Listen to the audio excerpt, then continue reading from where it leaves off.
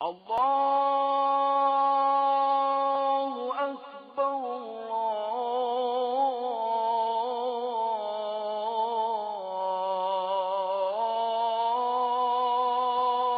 Allahu Akbar. Assalamu alaikum wa rahmatullahi wa barakatuh. Bismillahi walhamdulillahi wassalatu wassalamu ala rasulillahi wa ala alihi wa ashabihi wa man ihtada bihudahu wa ba'd. All praise is indeed due to Allah subhanahu wa ta'ala. Blessings and salutations upon Muhammad sallallahu alayhi wa sallam. We ask Allah subhanahu wa ta'ala to bless every single one of us and to grant us goodness. Honored ulama, beloved brothers and sisters and dearest listeners, we all know that these are the last few nights of the month of Ramadan, the most blessed of nights of this particular month. Allah subhanahu wa ta'ala decides to take away whomsoever He wishes on these nights or within these days, blessed days of the month of Ramadan. Definitely it is a blessing of Allah subhanahu wa ta'ala to be taken away in nights or in days like these days. News has got to me yet again of yet another of the mothers of the community I come from who was taken away tonight. We ask Allah subhanahu wa ta'ala to grant her mercy. And we ask Allah subhanahu wa ta'ala to fill her grave with nur and to grant her paradise and to grant sabr to all those whom she has left behind, as well as all those who have passed away in this community and in all the communities of the Muslimin across the globe, the marhumeen of this ummah. May Allah subhanahu wa ta'ala have mercy on them, and the day He takes us away, may He take us away with ease, and may He also have mercy on us on that particular day. Beloved brothers and sisters, we all know that marriage is a topic that everyone lights up when they hear it. Alhamdulillah. For those who are married, they have a lesson to learn. And for those who are not married, they have even more lessons to learn, inshallah. We ask Allah subhanahu wa ta'ala to grant us goodness. The Prophet sallallahu alayhi wa sallam has told us something very, very strong and powerful. He says, I guarantee paradise for certain people. If you guarantee me something, I guarantee you heaven. I guarantee you paradise. So what did he say? He says, مَنْ يَضْمَنْ لِي مَا بَيْنَ لِحْيَيْهِ وَمَا بَيْنَ فَخِذَيْهِ أَضْمَنْ لَهُ الْجَنَّةِ. Whoever guarantees me the correct use of what is between the cheeks and the correct use of what is between the thighs, I guarantee them paradise. Allahu Akbar. It sounds nice and simple, but our whole life rotates around it. You can guarantee the correct use of your tongue and your private parts. Allah subhanahu wa ta'ala is telling you through the lips of the most blessed that you have a guarantee of paradise. May Allah subhanahu wa ta'ala grant us Jannah. Then Allah subhanahu wa ta'ala tells us, وَمِن كُلِّ شَيْءٍ خَلَقْنَا زَوْجَيْنِ لَعَلَّكُمْ تَذَكَّرُونَ. Every creature of ours we've created in pairs, if only but you would remember, or in order that you may remember and be reminded. Subhanallah. We have positive and negative. We have male and female. We have live and neutral. We have the sun and the night, or should I say the day and the night. Everything we have in pairs. Whether it is a plant, there is masculine and feminine. Fish, masculine, feminine. You have the eggs and you have the masculine of it. May Allah subhanahu wa ta'ala grant us all understanding. So it is part and parcel of the creation of Allah subhanahu wa ta'ala, His plan. He says that indeed it is amongst the signs of Allah subhanahu wa ta'ala that He has created spouses for you from amongst you for a reason. And that reason is made mention in the Quran, in order that you may achieve comfort from your spouse, in order that you may enjoy the pleasure of your spouse's company, in order that you may live with pleasure and with happiness, in order that you may have every reason to smile. Alhamdulillah. We ask Allah subhanahu wa ta'ala to grant that to us. What happens to us nowadays, before marriage, we've already lived together under the shadows of shaitan. So shaitan beautifies everything for us, and we then marry for the wrong reasons. And then what happens is, once we marry, shaitan's job turns 180 degrees. Instead of trying to make you commit adultery, now that you are halal, automatically he wants you to fight with one another so you can commit adultery with someone else. And that is why as soon as people who have married for the wrong reasons get married, they then come complaining to say, This was not the same person I knew before I was married. The reason is sometimes the way we did it was totally wrong. So let's look at what Allah subhanahu wa ta'ala says. He says in Surah Al-Rum, وَمِنْ آيَاتِهِ أَنْ خَلَقَ لَكُم مِّنْ أَنفُسِكُمْ أَزْوَاجًا لِتَسْكُنُوا إِلَيْهَا وَجَعَلَ بَيْنَكُم مَّوَدَّةً وَرَحْمَةً إِنَّ فِي ذَلِكَ لَآيَاتٍ لِقَوْمٍ يَتَفَكَّرُونَ. From the signs of Allah subhanahu wa ta'ala is that He has created for you from amongst you a spouse in order for you to achieve comfort and pleasure from. And indeed Allah has placed in your hearts love for one another. He has placed in your hearts love for one another, and definitely that is a sign for those who would like to ponder. Subhanallah. People who are married for the right reasons and they have been married under the shade of Allah subhanahu wa ta'ala, naturally they will have a feeling towards their wives or husbands. They will feel very, very protective and very possessive. That is a natural feeling that Allah places automatically, which was not there prior to the nikah, prior to the marriage. May Allah subhanahu wa ta'ala open the doors. Another very interesting point, the laws of the Sharia regarding marriage, which is known as nikah, is very, very easy. The reason why Allah has made marriage one of the most easy acts of worship, one of the most easy, really, if you take a look at it, how quick it happens, one of the most easy transactions that take place. You know, if you want to do a business deal, it takes a little bit longer. But if you would like to get married, it's a 1-minute job, 30 seconds in most. May Allah subhanahu wa ta'ala grant us understanding. One of the reasons why this is the case is because nobody must be left with an excuse to fall in the trap of shaitan and commit adultery. Anyone who commits adultery does not have an answer to give Allah subhanahu wa ta'ala. He says, I've intentionally made it easy for you. Are you still going to go out to hunt for haram when I have allowed you to marry? May Allah subhanahu wa ta'ala grant us ease and happiness in our marriages. And Allah subhanahu wa ta'ala speaks about, amazingly, Allah subhanahu wa ta'ala speaks about how important the consciousness of Allah is when it comes to marriage. A successful marriage is based on certain elements. Let's take a look at the verses that are read at the time of nikah. The time when someone wants to get married, there is a sunnah. It is not like it is compulsory to read these verses, but generally it is a sunnah of the Prophet ﷺ which should be adopted, because a sunnah is not to be taken lightly. It is something great. One of the verses read there, يا أيها الناس اتقوا ربكم الذي خلقكم من نفس واحدة. O mankind, be conscious of your Rabb.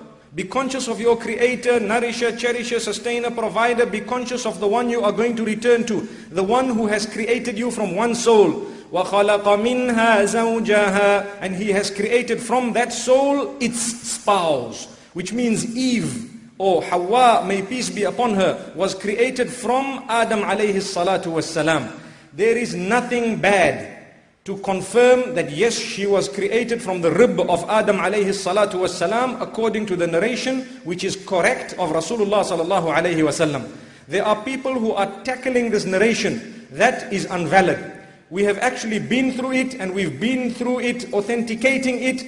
People who want to appease the women folk to say you were created from a crooked rib. And that is why they want to start fighting the narrator of the hadith, who is Abu Huraira.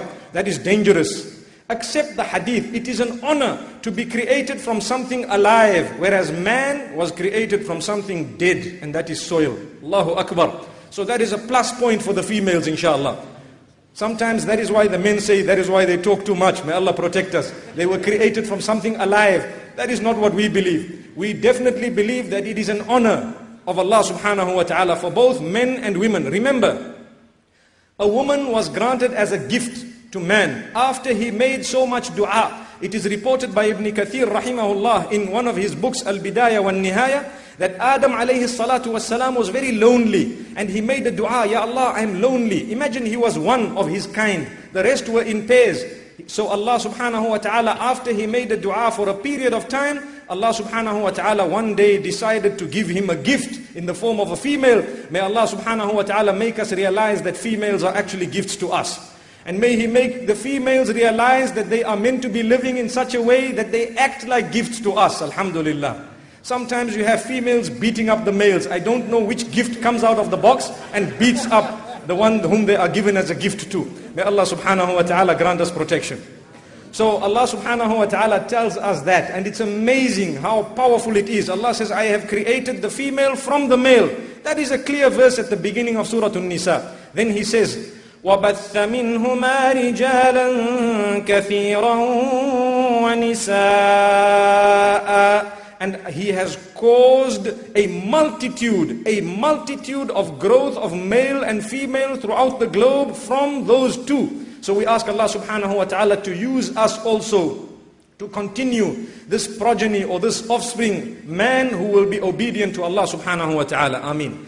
Then Allah subhanahu wa ta'ala says, وَاتَّقُوا اللَّهَ الَّذِي تَسَاءَلُونَ بِهِ وَالْأَرْحَامَ إِنَّ اللَّهَ كَانَ عَلَيْكُمْ رَقِيبًا. Be conscious of Allah. Notice how it is repeating itself again. Allah says, be conscious of Allah, because consciousness of Allah, and I am adding this obviously, consciousness of Allah subhanahu wa ta'ala is vital when it comes to marriage. If you take a wife, or if a wife has a husband, and you are conscious of your duty to your Creator, the fact that He is watching you, the fact that He is always there, you will never disrespect or cheat or utter words which are bad, or you will never do anything wrong, because you know that Allah is there. He is more able. Allah subhanahu wa ta'ala says, be conscious of Allah, and be conscious of the wombs. Allahu Akbar. Be conscious of al-arham. Arham is the plural of rahim, which means the womb of a woman. Those relatives of yours who are related to you through birth, Allah says, be conscious of them. Be conscious of your wives, your mothers-in-law, and so on. Remember, a man has a role to play, and that role is to strike a balance between his wife, his own mother, and his parents-in-law. And if a man is not going to play his role and run away and duck and dive, he will create a bigger disaster. He needs to draw lines from day one to say, Mom, I love you the most. But the love I love you is totally different from the love I love my wife. That is a different type of love. Mom, this is the line you shall not cross. And my beloved wife, here is a line you don't cross. That is my mother, you don't come and tell me stories about her. If she is wrong, you mention it in a very polite manner. You don't fight with her. Maybe you can come to me and tell me in a polite manner exactly what is going on. But I don't want to hear tales and fairy tales and stories which have salt and pepper added to them just to make me against my own mother. Allahu Akbar. You will never be able to replace a mother, but a wife, you can have 10 of them. Allahu Akbar. Remember, 4 at any given time. May Allah subhanahu wa ta'ala grant us understanding. I better clarify that, because people might go and say, this man believes you can have 10 wives. No. What we mean is, you can get another wife and another one if you'd like. But your mother, there's only one.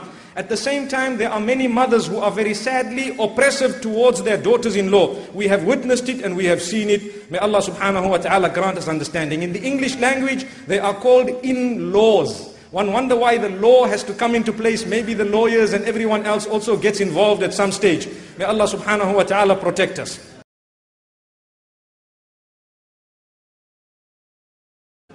We need to have a brilliant relationship. You must give your children independence after they are married. The only time you interfere is when they are going against the commands of Allah. If they are not reading salah or dressing inappropriately or swearing and so on, then you can interfere. It is your duty.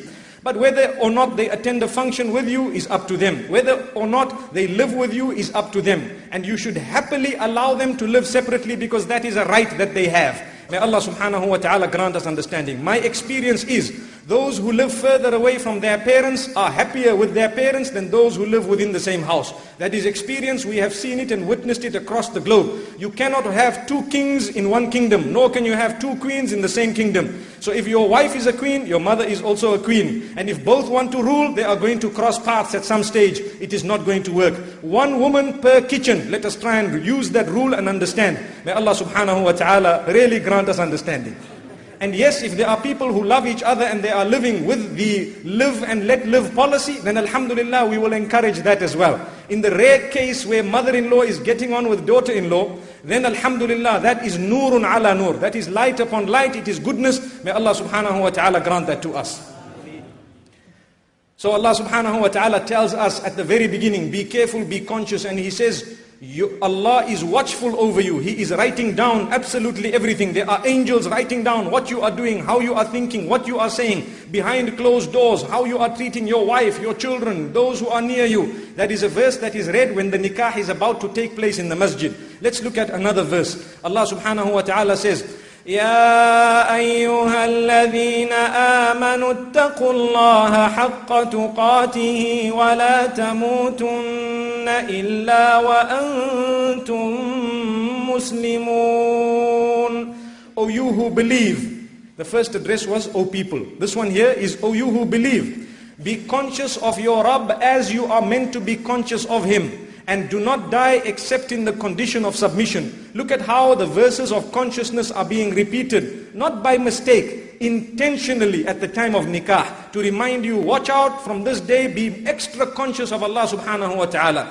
A man who oppresses a woman, Allahu Akbar. We will come to verses tonight inshallah if Allah gives us the time. Otherwise we will continue tomorrow with the same topic if we do not complete it inshallah. Because I don't want to rush through one of the most important topics, where Allah subhanahu wa ta'ala tells us that He listens to a woman who complains directly. May Allah subhanahu wa ta'ala protect us. So Allah subhanahu wa ta'ala then has revealed another verse that we read at the same occasion. يا أيها الذين آمنوا اتقوا الله وقولوا قولا سديدا يصلح لكم أعمالكم ويغفر لكم ذنوبكم ومن يطع الله ورسوله فقد فاز فوزا عظيما. Allah says in Surah Al-Ahzab, O you who believe, be conscious of your Creator and only utter that which is upright, that which is correct, that which is full of politeness, that which is full of bringing people together. Abstain from that which will create problems and difficulty and disunity. Only utter that which will bring about happiness, that which will bring about a smile, that which will bring about justice. Allah says, only utter that which is upright. If you do that, then definitely Allah will make pure your deeds for you and forgive your sins. Whomsoever follows Allah and His Messenger has definitely won and is very greatly victorious. Imagine Allah is telling you, follow Allah and His Messenger. If your wife instructs you to do something haram, you won't listen. And if your husband instructs you to do something prohibited, you won't listen. Because Allah and His Messenger are to be followed before everybody else. That verse also implies that directly. And Allah subhanahu wa ta'ala tells us, only utter that which is upright. Why is it so important to mention the words of the tongue at the occasion of marriage? Because 99% of marital problems are connected to our tongues. 99% of problems are connected to the way we speak in our marriages. We need to utter on a daily basis words that will put a smile on the faces of our spouses. We need to crack jokes which are decent inshallah with our spouses. The Prophet ﷺ did it. He made his wives smile and blush and laugh as well. Subhanallah. Obviously within the limits. Sallallahu alayhi wasallam. He was as romantic as could be. Sallallahu alayhi wasallam. There was an incident when he was eating a piece of meat. And Aisha radiallahu anha picked up this piece of meat and bit from it.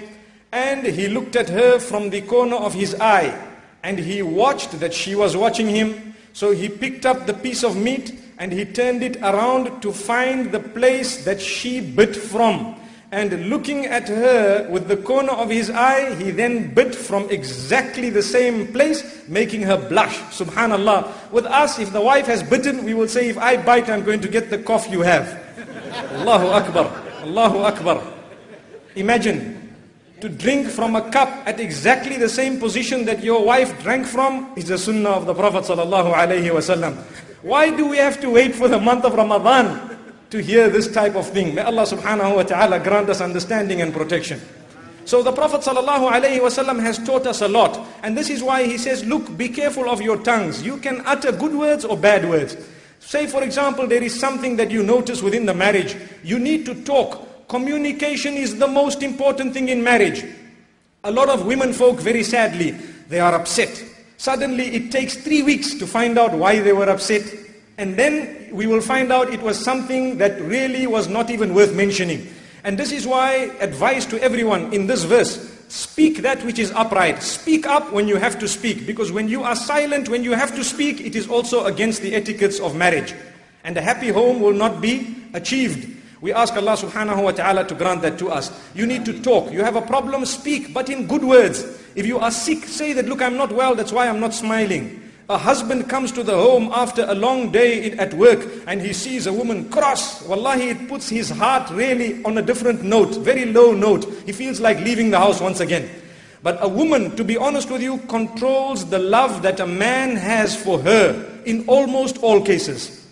Because when a woman pampers the man and looks after him and smiles at him and waits for him and is prepared to cook for him and really do everything for him, naturally, even if he likes it or not, at some stage he will feel an inclination towards this woman. And this is why the Prophet ﷺ, when he distributed his wealth and his time perfectly, he then says, Allahumma hadha qasami fima amlik fala tu'akhidhni fima la amlik. Oh Allah, I've distributed that which I control between my wives. I am being just amongst them. So now don't hold against me what I do not control. And that is how much I love them. They control it. Allahu Akbar. Allahu Akbar. He said clearly, I love Aisha more than the rest. Fadlu Aisha ka fadli tharidi ala sa'ir al-ta'am. He says, Aisha, the virtue of her above all the other women is like the virtue of the favorite food above the rest of the food. When you see the favorite food, mashallah, you will first take it close to you. And you will first eat from it. Allahu Akbar. So the Prophet ﷺ has instructed us. And the instruction is for all of us to ensure that we are just with our wives. And at the same time, we realize and understand that the love generally, if a man is a normal man, then how much he loves his wife will mainly depend on what she does for him or what she does not do. May Allah subhanahu wa ta'ala make our wives from amongst those who can serve us.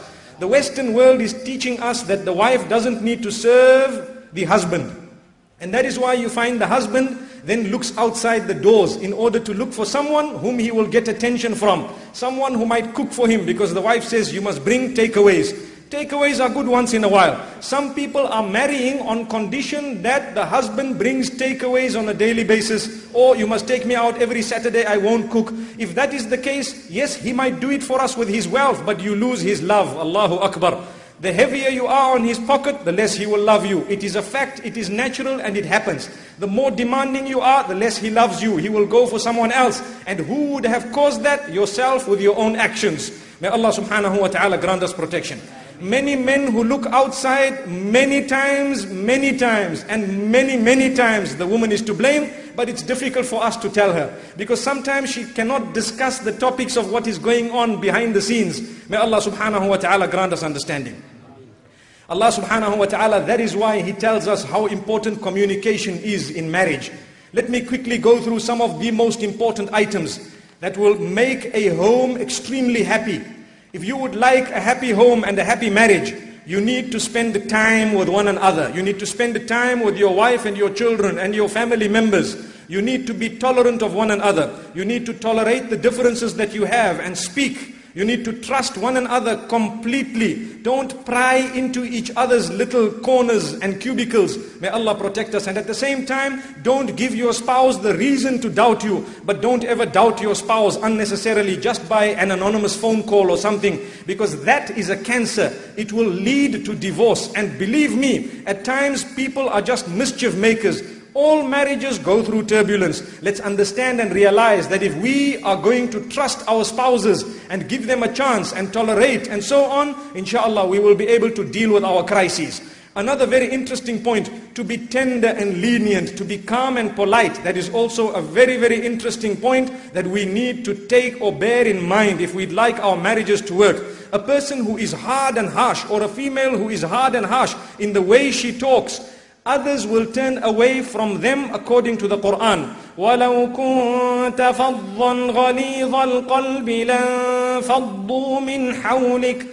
O Prophet of Allah, if you were hard-hearted and if you were harsh, they would have dispersed from you. If that instruction was for the Prophet ﷺ, what about us with our own spouses? They will disperse from us if we are hard and heavy. They will not like us. Their love for us will be reduced. So let us learn to speak in a very polite manner with sweet words. You have to beautify your voice when you are speaking to your spouse. Why do we tend to do that when we are speaking to others besides our spouses, whom we are not even supposed to be talking to in the first place? Won't that then result in some form of negativity in the hearts of our spouses when they say, our husband is good to all the women on earth, but not to us? May Allah subhanahu wa ta'ala protect us. A person who is excellent to other women on the street, 9 times out of 10 when he comes home, they fear him. Allahu Akbar. May Allah subhanahu wa ta'ala protect us. We need to be normal outside. You don't have to be overly excellent. Normal outside, but at your home or within the house, you need to be overly excellent, inshallah. May Allah subhanahu wa ta'ala grant us politeness. Another very interesting point is, we need to realize marriage is all about sacrifice. If you are not prepared to sacrifice, then your marriage will probably not work. It will be void of love. You need to sacrifice your time, your effort, your money, your brains, your mind. Everything needs to be sacrificed. And there is no room for laziness in marriage. Many people are in love and then suddenly they get married, and then the wife doesn't even know how to cook. May Allah protect us. And she sleeps until 11 in the morning. If that is the case, he will get lazy and he will get fed up, and he won't, or the love in his heart for you will begin to diminish very soon, because there are other women who get up at 5 in the morning and make a hot cup of tea with a little bit of breakfast and bring it to bed. May Allah protect us all. I'm not encouraging, promoting or demoting any breakfasts in bed, but at the same time we are saying that we need to think of this. Don't be lazy. Look after the children and you will earn the love of your husband, inshallah. At the same time, spoil him rotten, and inshallah you will protect yourself from being rotten, inshallah.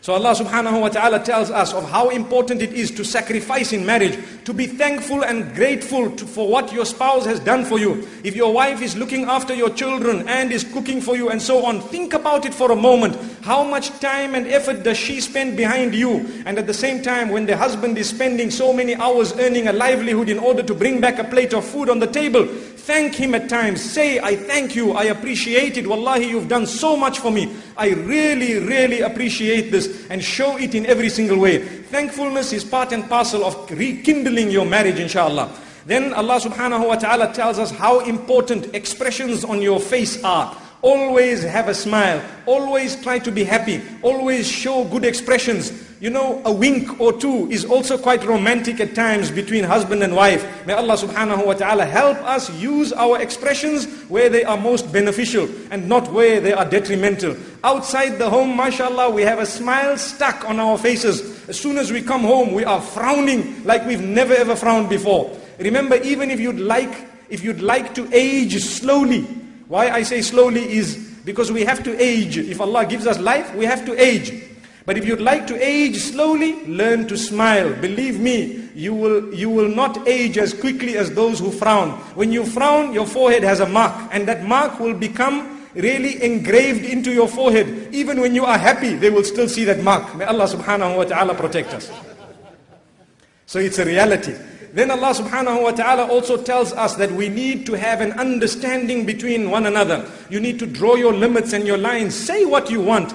Tell her what will make you happy, and let her tell you what will make her happy.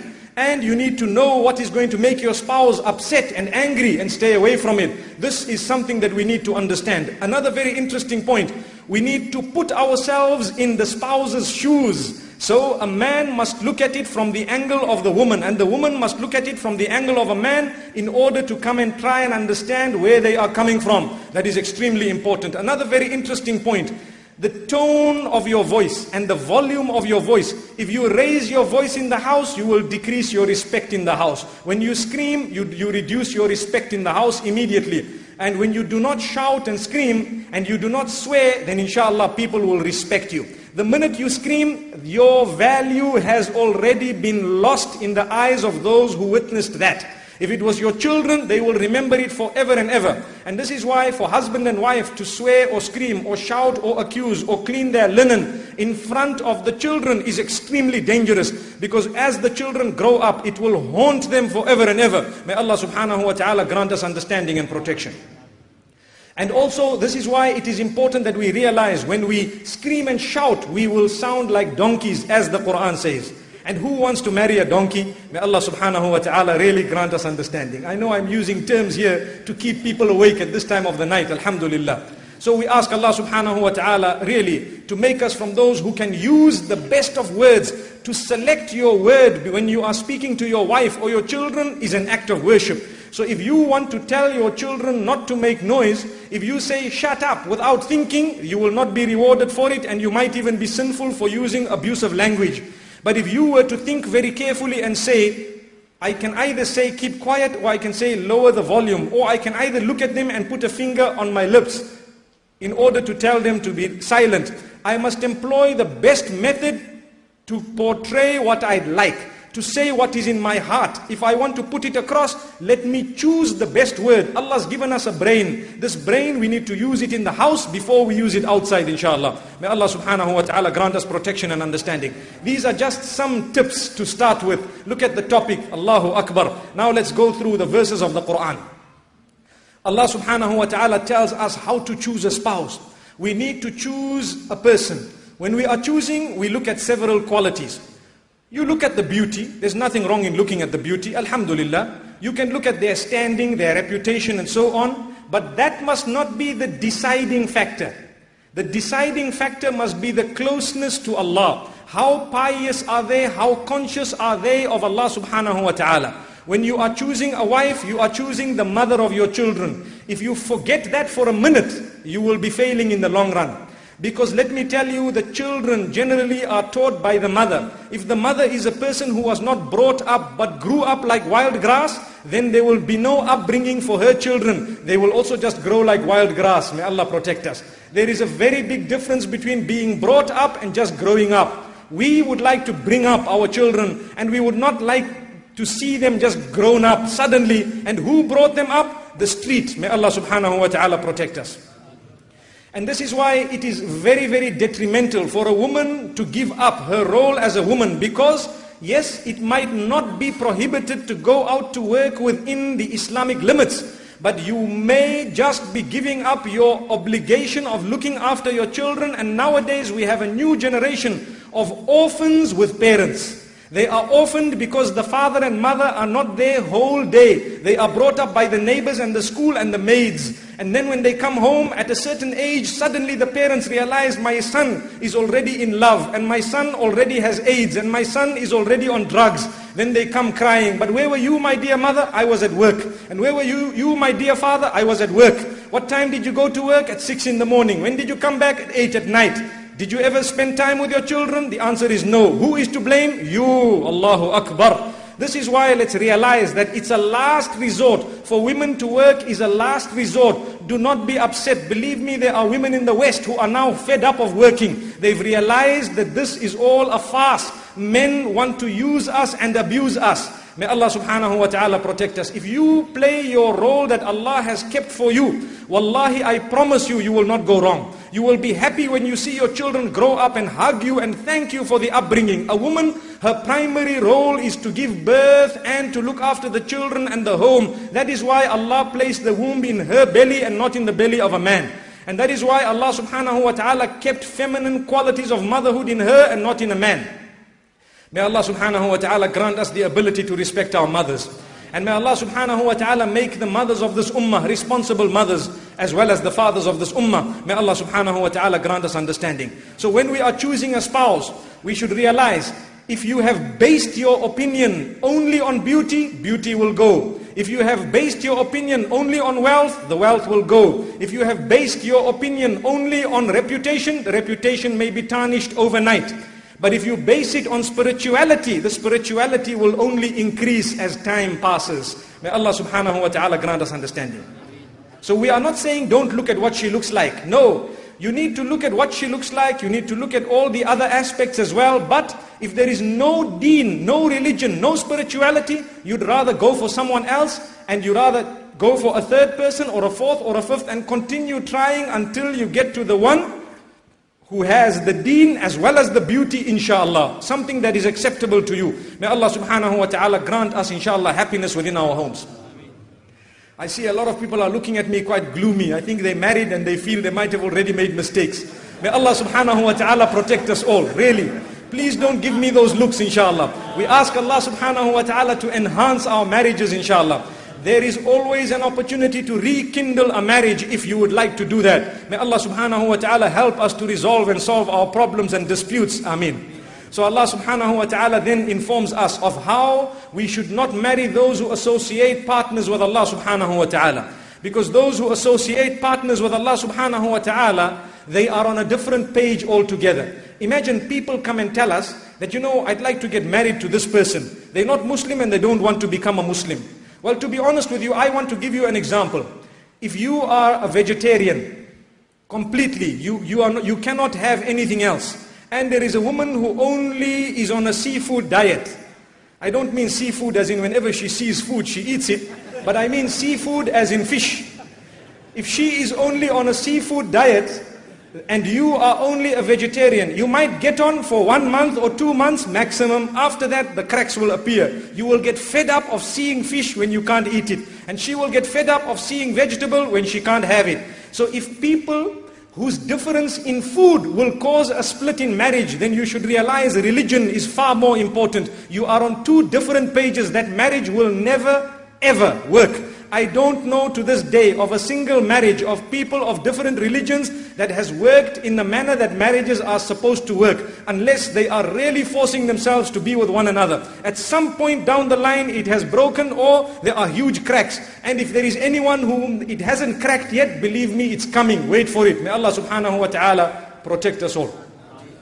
So let us not look for those outside our religion, because if we as men want to marry women outside our religion, who will marry our women? The men from outside our religion as well. And that is completely prohibited. We ask Allah subhanahu wa ta'ala to grant us a deep understanding.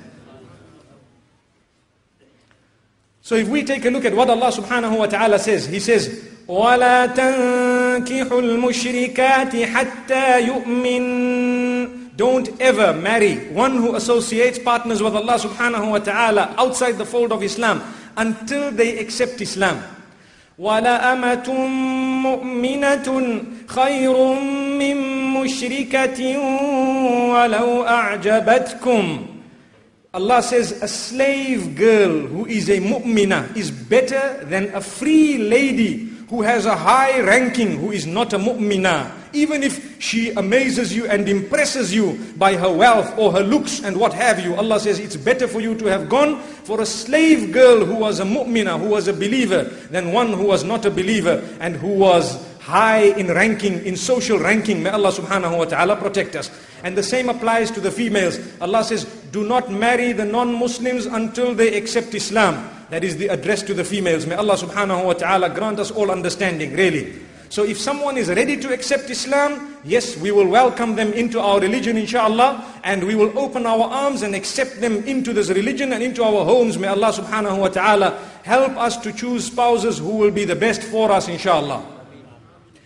Now let's get to something else. Sometimes a person who enters the fold of Islam is actually at a later stage a better Muslim than those who brought them into the fold. Allahu Akbar. And we've witnessed that and we've seen it a lot as well. So if a person comes into the fold of Islam sometimes, and sometimes they might come in because of the marriage, but later on Allah grants them the true guidance where they begin to obey the instructions of the religion in a deeper manner than us, because they've seen the other side of the coin. We ask Allah subhanahu wa ta'ala to make us as strong and even stronger, inshallah. And we ask Allah subhanahu wa ta'ala to help us understand. Then Allah subhanahu wa ta'ala says, you are not allowed to marry those whom your fathers have been intimate with in any way. وَلَا تَنْكِحُوا مَا نَكَحَ آبَاؤُكُمْ مِنَ النِّسَاءِ. Don't ever marry those whom your fathers have been intimate with. If they have married them naturally, if your father has married someone, they are naturally your mahram. They are your close relatives. You cannot marry someone whom your father has married. Nor can you marry someone whom your son has married. We ask Allah subhanahu wa ta'ala's protection. And there is a list of people whom we are not allowed to marry in the Quran. Those who are closest to us, your aunts, your uncles, your nephews, your nieces, your grandparents and so on. And your a certain circle of your relatives that are mentioned in the Quran, Allah subhanahu wa ta'ala says they are extremely close to you, you will not marry them. May Allah subhanahu wa ta'ala grant us understanding.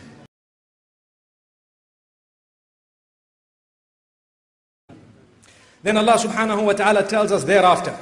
And before I move to the next point, we need to realize that I was saying when you are marrying, look for the father of your children. Think to yourself, is this person fit to be the mother of my children or the father of my children, depending on whether it is the man or the woman who is looking into this. And if they are not fit for that, then opt for someone else. No matter how blossoming it sounds and how beautifying it sounds.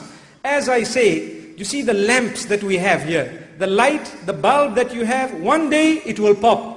The light that you have, one day it will pop, subhanallah. So if you marry someone for the bright look on their faces, one day that bright look will pop, it will go. When the creases start coming below the eyes, then people begin to turn for others. May Allah protect us. But if you married them for the heart, for what you love inside, that will only increase and develop as the years go further. May Allah subhanahu wa ta'ala grant us understanding. So Allah subhanahu wa ta'ala tells us that it is important that when a woman wants to marry, you don't block her for no reason. If you are the father of a female, you don't block her for no reason. A woman wants to marry. And Allah subhanahu wa ta'ala speaks about those who are married. When they are having a problem and they are separated, then they want to get back to their husbands. Sometimes you get family members who come to them and say, no, don't.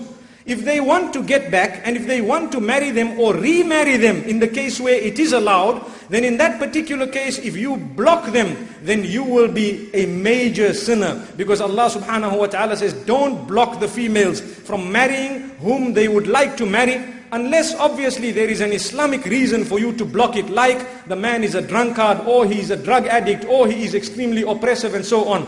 But if there is no Islamic reason, just because you don't get on with them, does not mean your daughter must not marry them. Allahu Akbar. May Allah subhanahu wa ta'ala grant us protection and understanding.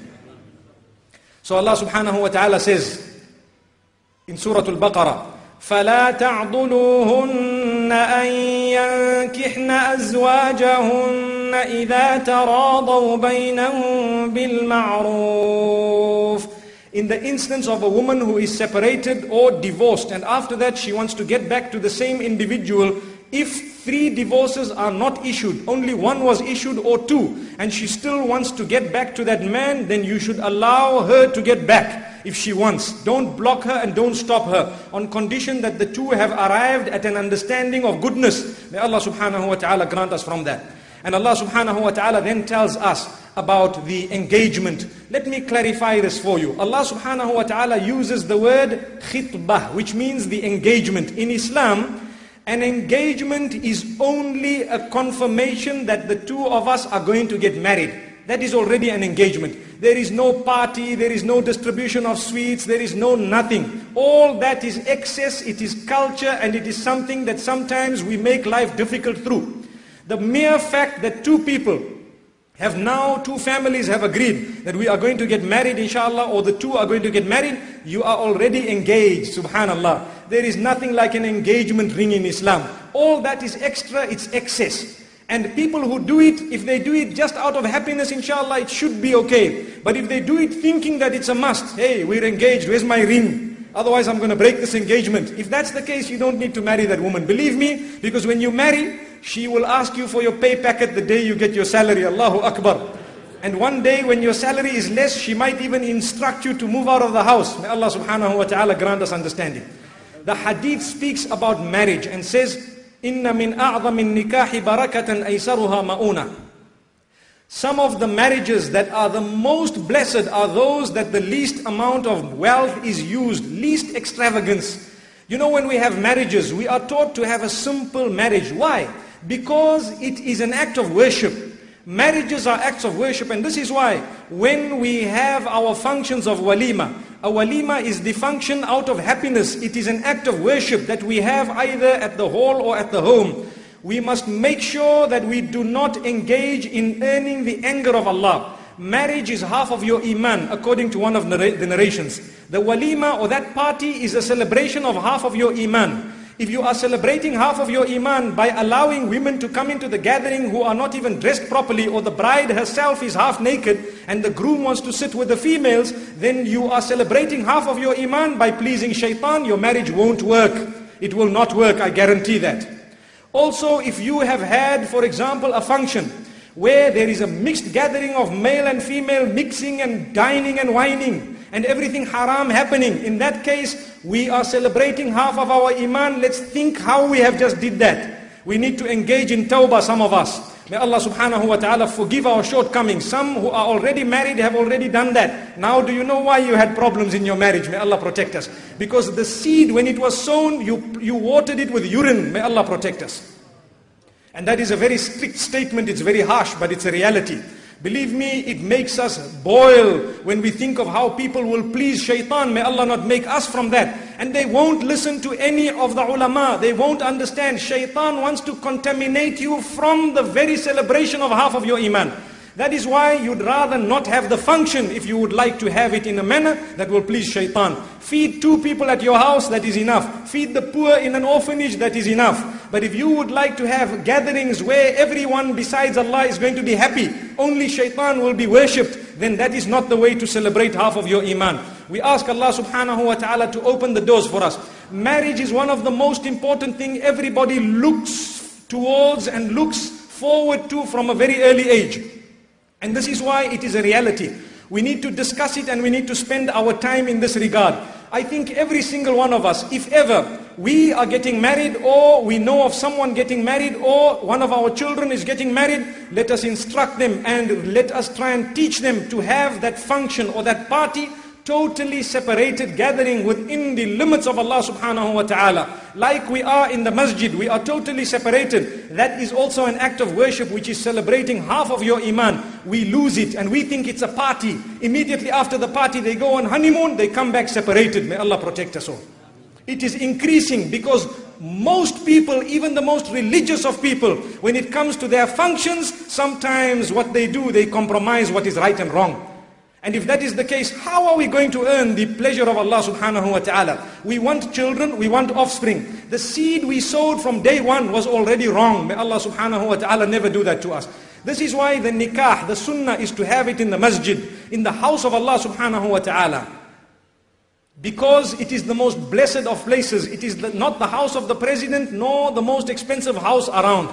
MashaAllah, on the day of happiness, yes, we are allowed to be happy. We wear new clothes and we wear this and we wear that. For the brides, the message is never ever wear something that will reveal your body the day you are going for that function, because that body is a gift for your husband and not for the rest of humanity. May Allah subhanahu wa ta'ala grant us understanding.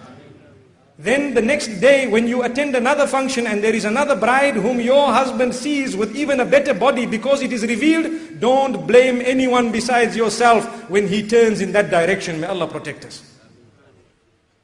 So these are statements that require digestion. They are solid, they are serious, and they are common sense. Really, they are instructions from Allah subhanahu wa ta'ala. Marriage is a gift, it is a holy union, it is a noble coming together of 2 individuals to increase the ummah of Muhammad sallallahu alayhi wa sallam. We need to treat it like an act of worship, I think, inshallah. May Allah subhanahu wa ta'ala help our eyes open and may He forgive our shortcomings. Remember, if you've erred in the past already, I see the gloomy faces once again looking at me.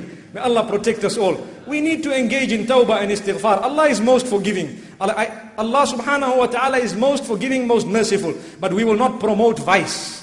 And we will never ever swallow words of justice when we have to utter them just to please people. Another thing I'd like to bear in mind, and I'd like everybody to bear it in mind, is that it is prohibited for us to attend a function where haram is going to happen, even if it is the nikah of your own father or brother or son or sister or uncle or aunt. You will not attend in order not to be from amongst those who have made shaitan happy when someone is supposed to be celebrating half of their iman. And it is about time the ulama of this ummah decide to abstain and boycott all those functions of walima where there is a mixed gathering. Let us not attend where there is a small cubicle in the corner only for ulama. Are the ulama the only males of the ummah? Just because they have beards and the rest of them are females? May Allah protect us all. No. That is an insult. To have a cubicle in a corner is like a commentary box when we are commentating for cricket. Really? Then they want us to give commentary from there in a corner to say, please give a lecture. Wallahi, it's better we don't attend. May Allah subhanahu wa ta'ala grant us understanding. Because that is a celebration of half of Iman. How can the ulama bless a celebration of half of Iman being watered down by shaitan's water? May Allah subhanahu wa ta'ala grant us understanding. We have every reason to cry. Wallahi, the ummah is degenerating into chaos. Because our children are so unruly. Because the day we got married, we never thought of the fact that we are marrying for children. We just got happy and trigger happy. May Allah subhanahu wa ta'ala grant us understanding.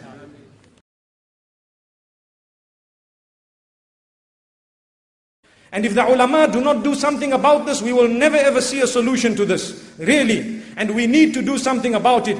Sometimes I've heard people saying, no, what are we going to do? You know, there's a little corner for us. That is not good enough, inshallah. If we've done it in the past, may Allah forgive myself and yourselves as well. But we will not repeat it for the sake of Allah subhanahu wa ta'ala. Don't we want a good ummah? Don't you want good children? Don't you want happiness? Don't you want the truth? Then why do you want to compromise it by one function that is going to earn the wrath of Allah subhanahu wa ta'ala? So Allah subhanahu wa ta'ala then tells us about the days when it is prohibited to consummate or to be intimate. The times and the seasons when it is prohibited to consummate and to be intimate. We are in Ramadan. Allah subhanahu wa ta'ala says during the nights of Ramadan, yes, it is permissible. You are permitted to be intimate during the nights of Ramadan. But during fasting, during the daylight, it is prohibited. You abstain from food, drink and permissible sexual desires. We are saying permissible because that which is prohibited inside and outside Ramadan. But even that which is permissible, for that moment you abstain from it, so that you can appreciate it when it becomes permissible once again. We ask Allah subhanahu wa ta'ala to help us appreciate our spouses and to keep us with blinkers such that we look only in one direction and our eyes do not wander left and right. May Allah subhanahu wa ta'ala protect us all. So Allah subhanahu wa ta'ala tells us about that in Surah Al-Baqarah.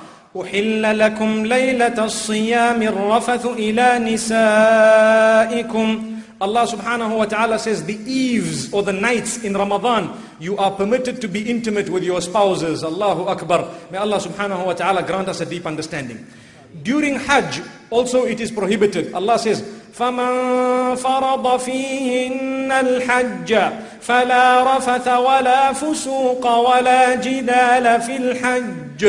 Whomsoever Hajj is incumbent upon or compulsory upon, they go for Hajj. From the moment you don your ihram, that is the two pieces of cloth, right up to the time you make your tawaf ziyarah for the Hajj itself, or right up to the time you come out of ihram for the case of Umrah, in that particular time you are not allowed to be intimate with your spouses. May Allah subhanahu wa ta'ala grant us understanding. Another point Allah subhanahu wa ta'ala speaks about is the menstrual cycle. Whilst a woman is on her menstrual cycle, Allah says, قُلْ هُوَ أَذًى فَاعْتَزِلُوا النِّسَاءَ فِي الْمَحِيضِ. You are allowed to do absolutely anything you want with your spouses during the menstrual cycle besides the act of intercourse, besides being intimate with them. You are not allowed to be intimate with your spouse whilst she is in the menstrual cycle during that particular period. It is prohibited, and Allah subhanahu wa ta'ala has instructed us in this regard. Then Allah subhanahu wa ta'ala speaks about how important it is to live with goodness with your spouse. Listen to what Allah says, especially about the women folk. Allah subhanahu wa ta'ala says in Surah An-Nisa, وَعَاشِرُوهُنَّ بِالْمَعْرُوفِ.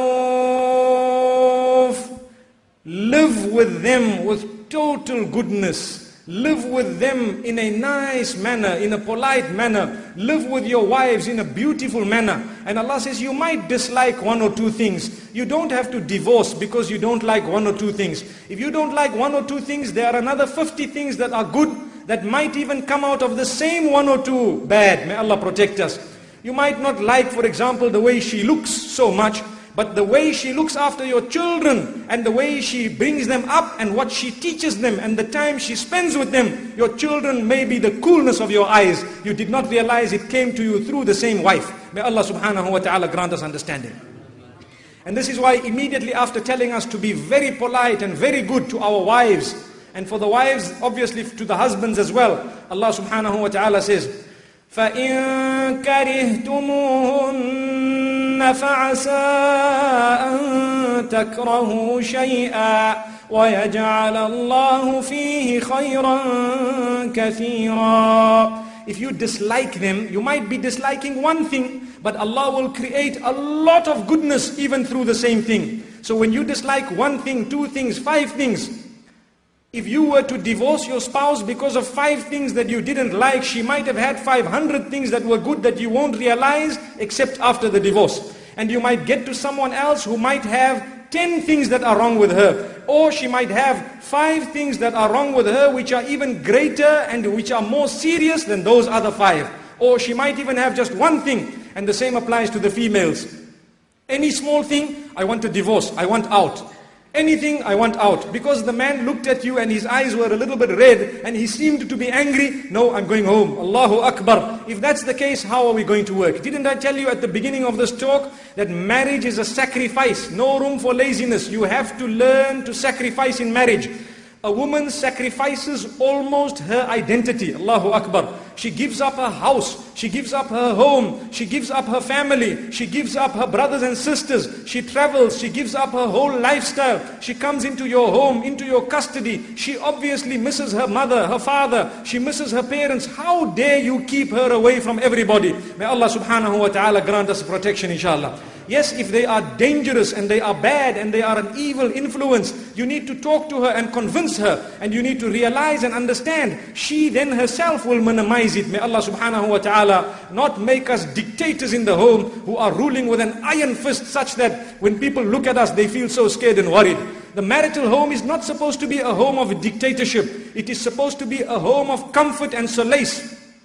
A home of peace and tranquility. A home of understanding and tolerance. May Allah subhanahu wa ta'ala help us stand up for our responsibilities, inshallah. So this is why Allah subhanahu wa ta'ala says, you dislike one or two things, concentrate on the other matters that you love and you like. You might want to think, my husband, he might be this way and that way, or he might not be able to speak to me with a soft tone, but he reads his salah 5 times, and he is a truthful, upright person. Allahu Akbar. That should be a reason for you to stay, inshallah. May Allah subhanahu wa ta'ala grant us an opening. I have not yet crossed a quarter of the verses that I have written, and I'm noticing that the hour is almost up. And therefore, inshallah, we will continue a part 2 of this particular subject tomorrow by the will of Allah subhanahu wa ta'ala. Seeing that it is such an important subject, we need to learn, we need to teach, and we need to put into practice as well. We all want happiness. The answer is in the Quran and the Sunnah of Muhammad sallallahu alayhi wa sallam. We will never ever be able to achieve happiness until and unless we surrender to what Allah subhanahu wa ta'ala and His Messenger have taught. Because if that is not the case, we will not be able to arrive at what is known as happiness. It might just be short-term explosion of happiness, but it will not be a real meaningful bliss in our lives. We ask Allah subhanahu wa ta'ala to grant us every form of goodness. Until we meet again tomorrow with the remainder of this subject, we say, وَصَلَّى اللَّهُ وَسَلَّمَ وَبَارَكَ عَلَى نَبِينَا مُحَمَّدٍ سُبْحَانَ اللَّهِ بِحَمْدِهِ سُبْحَانَكَ اللَّهُمَّ وَبِحَمْدِكَ نَشْهَدُ أَن لَا إِلَهَ إِلَّا أَنْتَ نَسْتَغْفِرُكَ وَنَتُوبُ إِلَيْكَ. Allahu Akbar,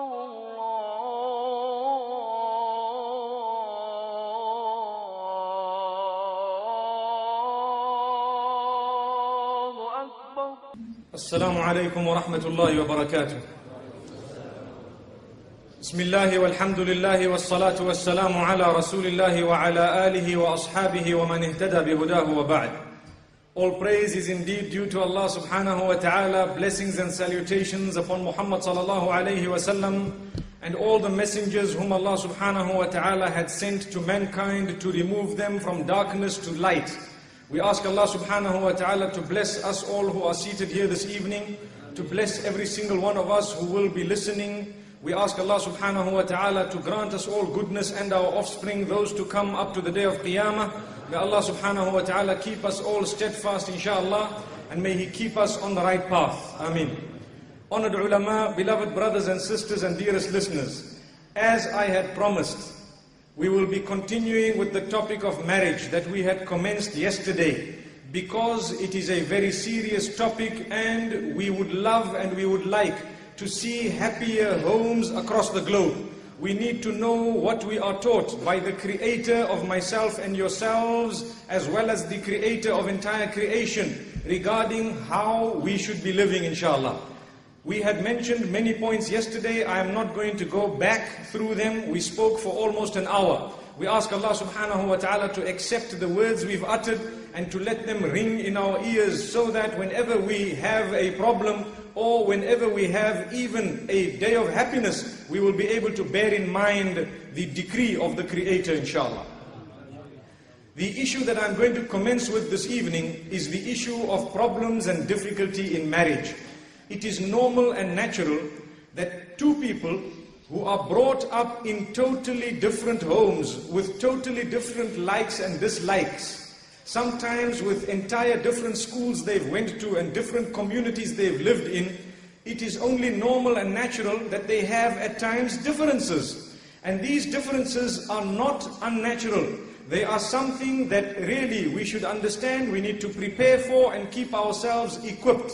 A winner is the one who knows how to handle difference of opinion. The first rule, the golden rule, always listen. That is why it is reported that you have 2 ears and 1 mouth. We would have had 2 mouths and 1 set of ears, or should I say, it doesn't even want to come out of my mouth, to be honest with you. 1 ear, it's impossible to have had that. Allahu Akbar. We need to listen more than we actually speak, alhamdulillah. And let's listen to the opinion of our own spouses, our children, our parents, our in-laws. At least lend them an ear. Listen to what they are trying to say. If they come up with something better than what you have, which is closer to what the pleasure of Allah subhanahu wa ta'ala lies in, then definitely give up your opinion and surrender to theirs. It is not a match where where people think that it is my view or I will definitely not surrender. No. They say my way or highway. We don't want to listen to that type of statement, inshallah.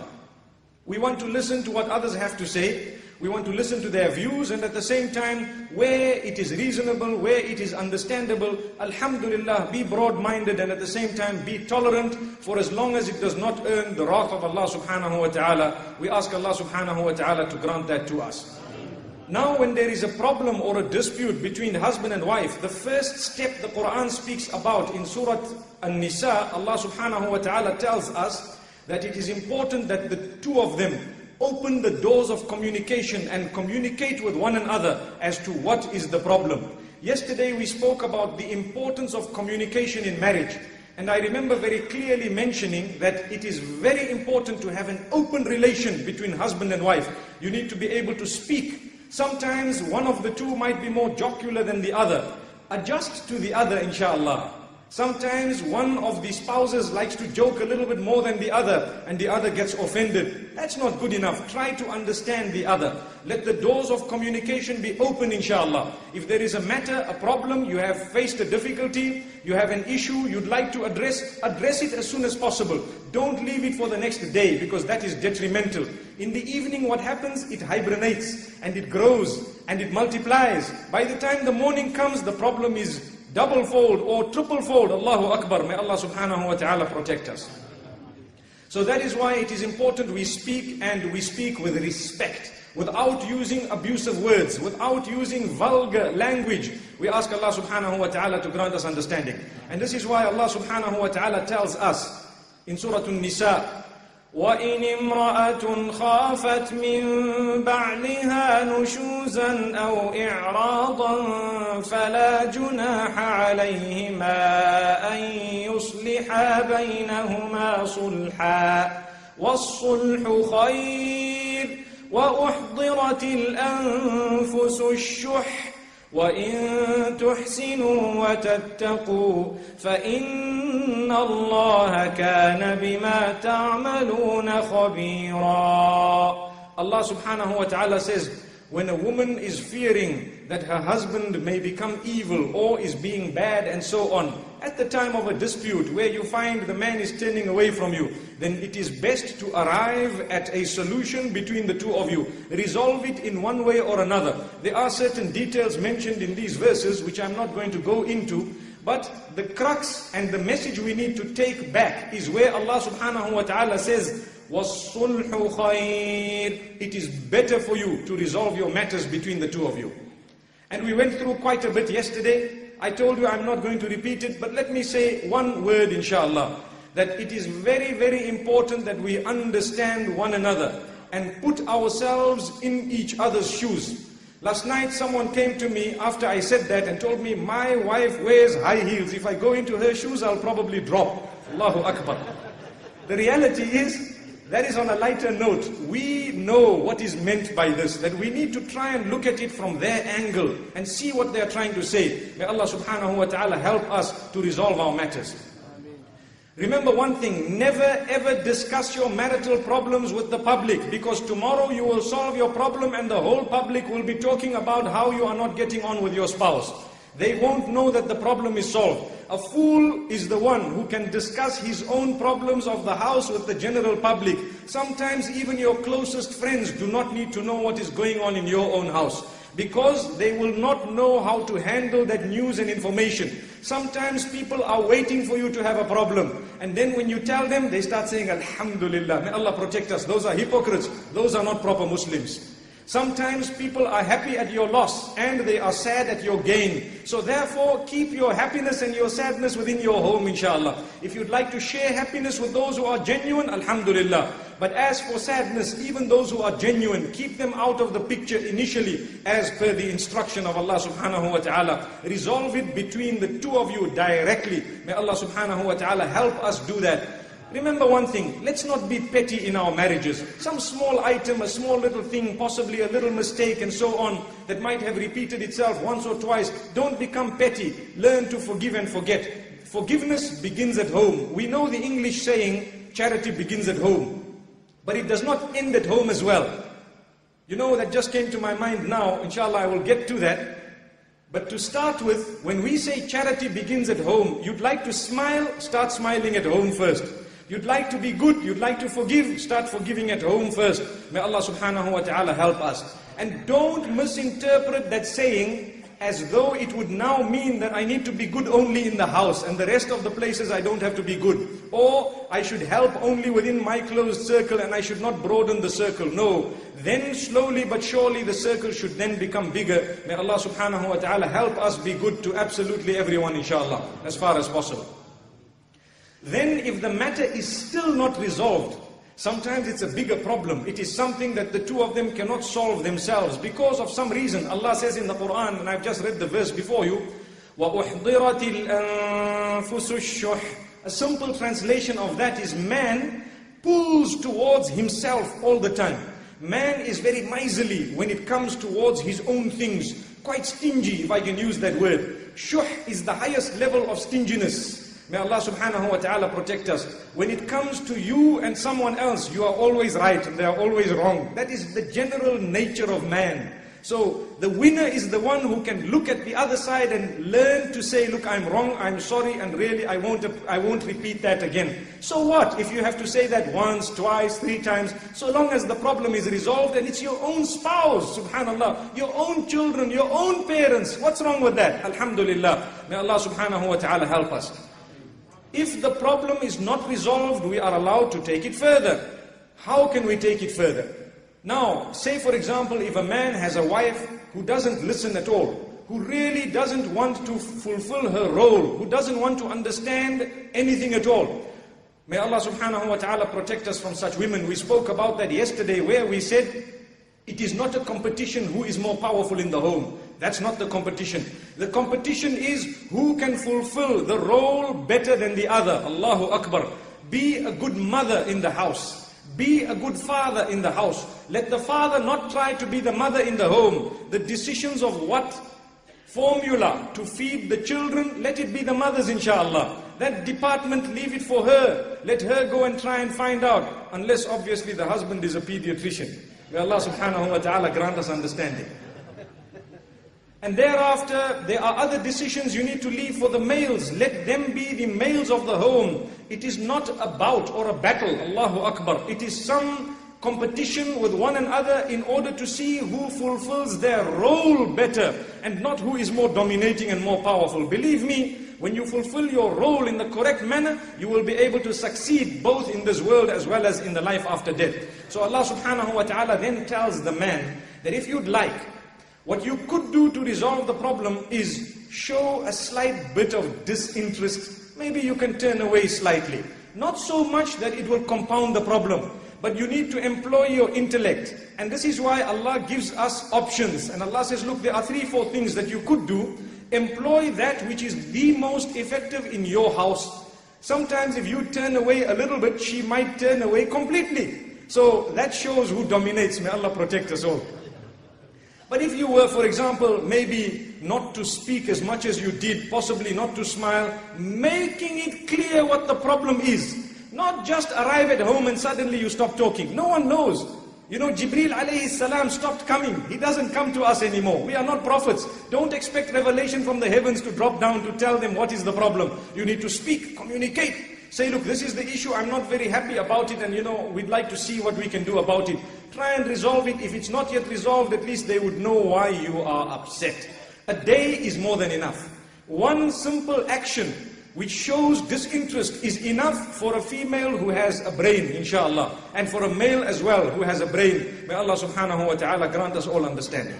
Then Allah subhanahu wa ta'ala says that if that still does not help, you may decide to sleep on the couch. Really, sleeping on the couch is a term that we use. Yes, we understand what that means is you turn away in the bedding. You might want to face the other direction. Allahu Akbar. You might want to sleep, for example, in another set of bedding. May Allah subhanahu wa ta'ala grant us understanding and never let us be from amongst those whose problems even get to that. May Allah subhanahu wa ta'ala help us resolve our marital problems. For those who have problems, believe me, these auspicious nights of the month of Ramadan, they are no coincidence that we are discussing this. It is a plan from Allah, directed at every single person who is listening, subhanallah. If this message has got to you, it was created for your ears. It was not meant to miss you. مَا أَصَابَكَ لَمْ يَكُنْ لِيُخْطِئَكَ. That which got to your ears, or that which got to you in any way, was never ever meant to miss you. Allah planned it to get to your ears, or to get to you if it is sustenance. So we ask Allah subhanahu wa ta'ala to help us and to guide us. Then Allah subhanahu wa ta'ala uses a term that a lot of the people in this world have misunderstood. He says, and this is a very, very powerful term, and I hope we understand and listen to it very carefully because we don't want any misunderstanding. وَاللَّاتِي تَخَافُونَ نُشُوزَهُنَّ فَعِظُوهُنَّ وَاهْجُرُوهُنَّ فِي الْمَضَاجِعِ وَاضْرِبُوهُنَّ. Allahu Akbar. Allah subhanahu wa ta'ala says, those whom you fear that they have now turned away, or they have become unruly, they are misbehaving from your spouses, meaning from your wives, or they are evil, or they have some bad characteristics in them, you should employ the most effective method to resolve the matter and the problem. You may want to, I see some are actually smiling at me, they are wondering what I'm about to say. Allahu Akbar. Those who understand the Arabic language are waiting for the translation. May Allah subhanahu wa ta'ala grant us understanding. You may want to address her directly to give a warning, that is one. And you may want to separate the bedding, that is two. And you may want to tap her. Allahu Akbar. The term daraba does not mean to beat. It does not mean to beat. Many Qur'ans you open them and they will tell you to beat her. That is a wrong translation. Let me give you evidence to prove what I'm saying.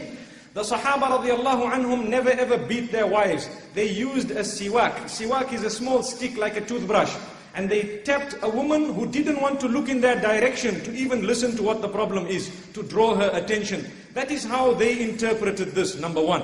Number two is the term darb is used in tayammum, that you should do darb upon the earth.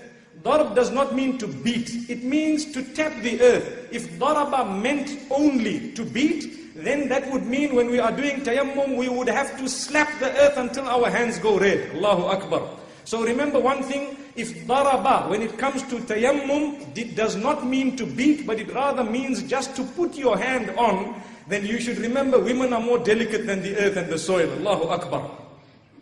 Another point of evidence to prove that physical abuse is haram in Islam is that a woman has the right to seek nullification of her marriage if she is beaten up and thoroughly abused physically. Why would she be allowed to apply for a nullification if beating was permissible? Common sense, Allahu Akbar. And this is where the kuffar, the enemies of Islam, those who have little knowledge of Islam, those who surf the net to get the knowledge of Islam, those who answer the questions that creep up whilst they are reading the translation of the Quran themselves. For them, they don't know, they don't understand, either intentionally or unintentionally. They don't realize that in the Arabic language, when one word is used, it sometimes has more than 35 different meanings. Subhana Rabbi al-A'la. We need to look at how the Sahaba radiallahu anhum interpreted that verse and what they did as a result. And we need to look at all the different terminologies. And remember something, if you are to beat your wife nowadays, she might get up and beat you even more thoroughly. Allahu Akbar. So be careful. How many people we have that are complaining about husband bashing. Allahu Akbar.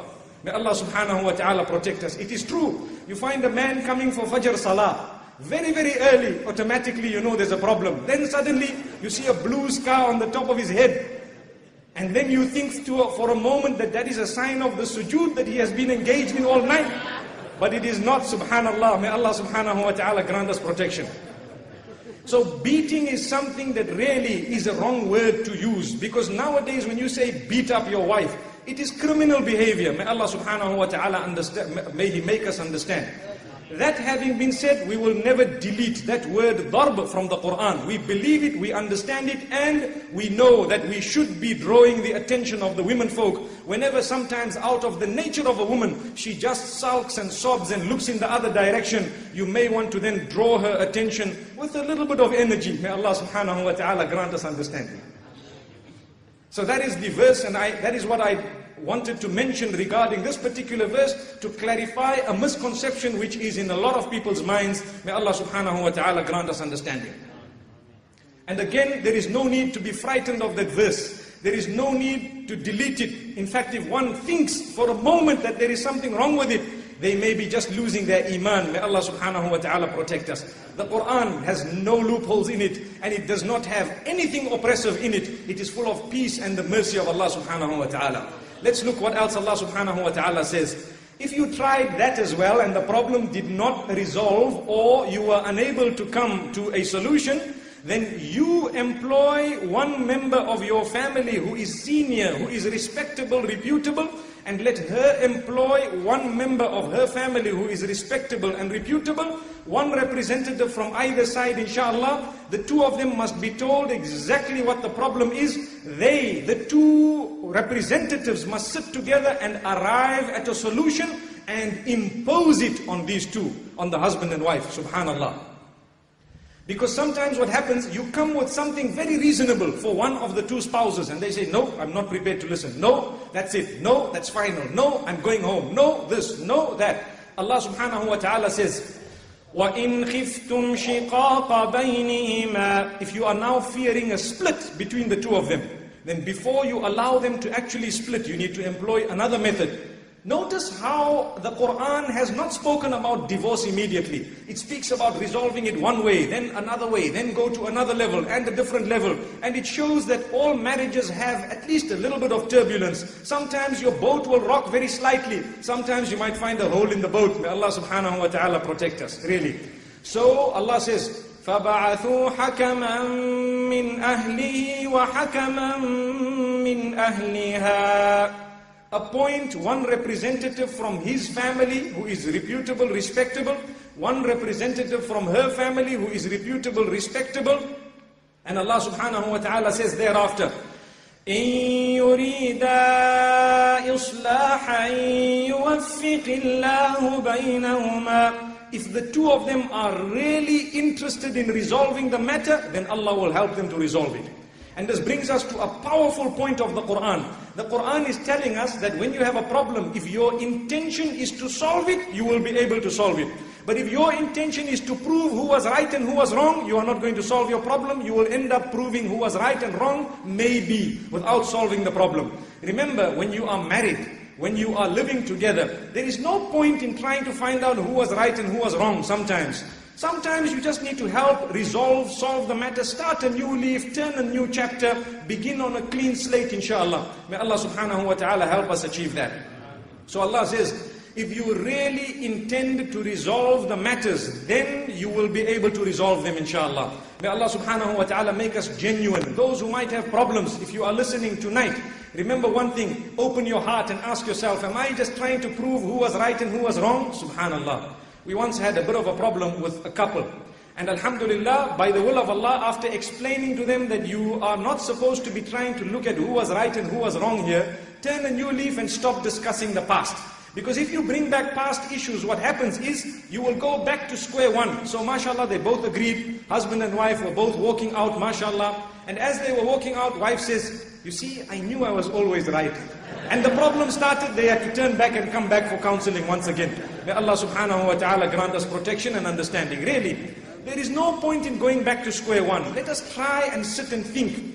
Do we want to solve? Do we want to help? Especially, subhanallah, when Allah subhanahu wa ta'ala has kept you with such goodness, with so much blessings of Allah subhanahu wa ta'ala. We have children, we have offspring, we have in-laws, we have relatives by the will of Allah subhanahu wa ta'ala. Why do we want to mess it up overnight? May Allah subhanahu wa ta'ala grant us understanding, and may He grant us an opening. Then Allah subhanahu wa ta'ala tells us that definitely Allah is high. The two people, if they still cannot resolve the problem, there are two people from either party, one person from each party, if they still cannot come up with a solution, then Allah subhanahu wa ta'ala says, now I will have mercy on you. I won't force you to live in that situation.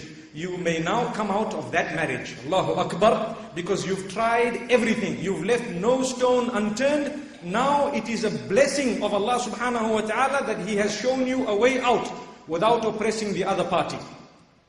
زوج ابنتك تقيا إن أحبها أكرمها وإن أبغضها لم يظلمها. Get your daughters married to people who are conscious of Allah. If they love them, they will honor them. If they do not love them for some reason and there is a problem, they will send them home in one piece without oppressing them. It is a blessing and a gift. When a female has been sent home without being beaten and broken her bones, without being oppressed, the man fears Allah. May Allah subhanahu wa ta'ala help us resolve our matters. May it not get to that. Today, for the smallest of issues, I know of an incident, and a true incident, and I'm going to say it here, even if those involved happen to be listening, where there was a woman, a bride, who could not pass the salad to the groom on the occasion of the walima, and he issued the word talaq immediately in front of everyone. Allahu Akbar. And he divorced his wife. He told her, if you can't pass me the salad here now, what are you going to do for me later on? May Allah subhanahu wa ta'ala protect us. Such people are definitely the comrades of shaitan. May Allah subhanahu wa ta'ala protect us. That is not how you play with the laws of Allah. That is a very sacred word. You do not utter it. And you need to know something that is very, very important. And that is, it is farad and compulsory upon every one of us to learn the laws of divorce before we marry. If you are married and you don't know the laws of divorce, you better know them tonight before tomorrow morning. Because it is foolish to have a gun and you don't know what the trigger is all about. Allahu Akbar. So many people own guns, they don't know what the trigger is all about. So they face it squarely to their forehead and they fire. They fire 2-3 shots, then they say, you know what, I didn't know what the trigger was all about. Allahu Akbar. You want to marry without knowing the laws of divorce? You are a fool. You will crack your skull into 10 pieces, then you want to come to the ulama and ask for help. Why didn't you find out what that trigger was all about? Allahu Akbar. So we need to realize, when we come to weddings, the ulama are invited to give talks, mashallah. They cannot talk about divorce on the occasion of marriage, because that will spell doom for those who are getting together. They will say, I'm never going to call this alim again. Allahu Akbar. He wants to talk about divorce when we are getting married. But the reality is, we need to know the laws of divorce before we marry. Before you drive your car, you need a license. You can't just have a car, jump into it and not know what the red traffic light is all about. Allahu Akbar. That's what we are doing every time youngsters are getting married. It is our duty to take the rules of divorce in a booklet form or CD form and give it to them and say, brother, before you even go there, please read this, because you might terminate your marriage and you don't even know. ثَلَاثٌ جِدُّهُنَّ جِدٌّ وَهَزْلُهُنَّ جِدٌّ. There are 3 things. When you are joking about them, they occur. And when you are being serious about them, they still occur. They have nothing to do with your underlying intention. Even if you are joking, when you are joking about nikah, you will get married. When you are joking about talaq, you will be divorced. When you are joking about freeing a slave, the slave will be free. These are the laws of Allah subhanahu wa ta'ala. So don't ever joke about divorce, because it is actually valid and it will occur. May Allah subhanahu wa ta'ala protect us. In the same way that you don't joke with a live ammunition by facing it to people. You never ever do that, not even jokingly, because you might pull the trigger by mistake and then you've had it. The same applies to these laws of Allah subhanahu wa ta'ala. May Allah subhanahu wa ta'ala help us understand the laws of Allah. They are sacred laws. You do not threaten a female to say, I'll divorce you, I'll divorce you. Tomorrow you're going home and the following day you might, and you will this and that may happen and this. You don't use that as a threat. You either resolve your problems or you send her home in one piece. May Allah subhanahu wa ta'ala grant us all protection and understanding.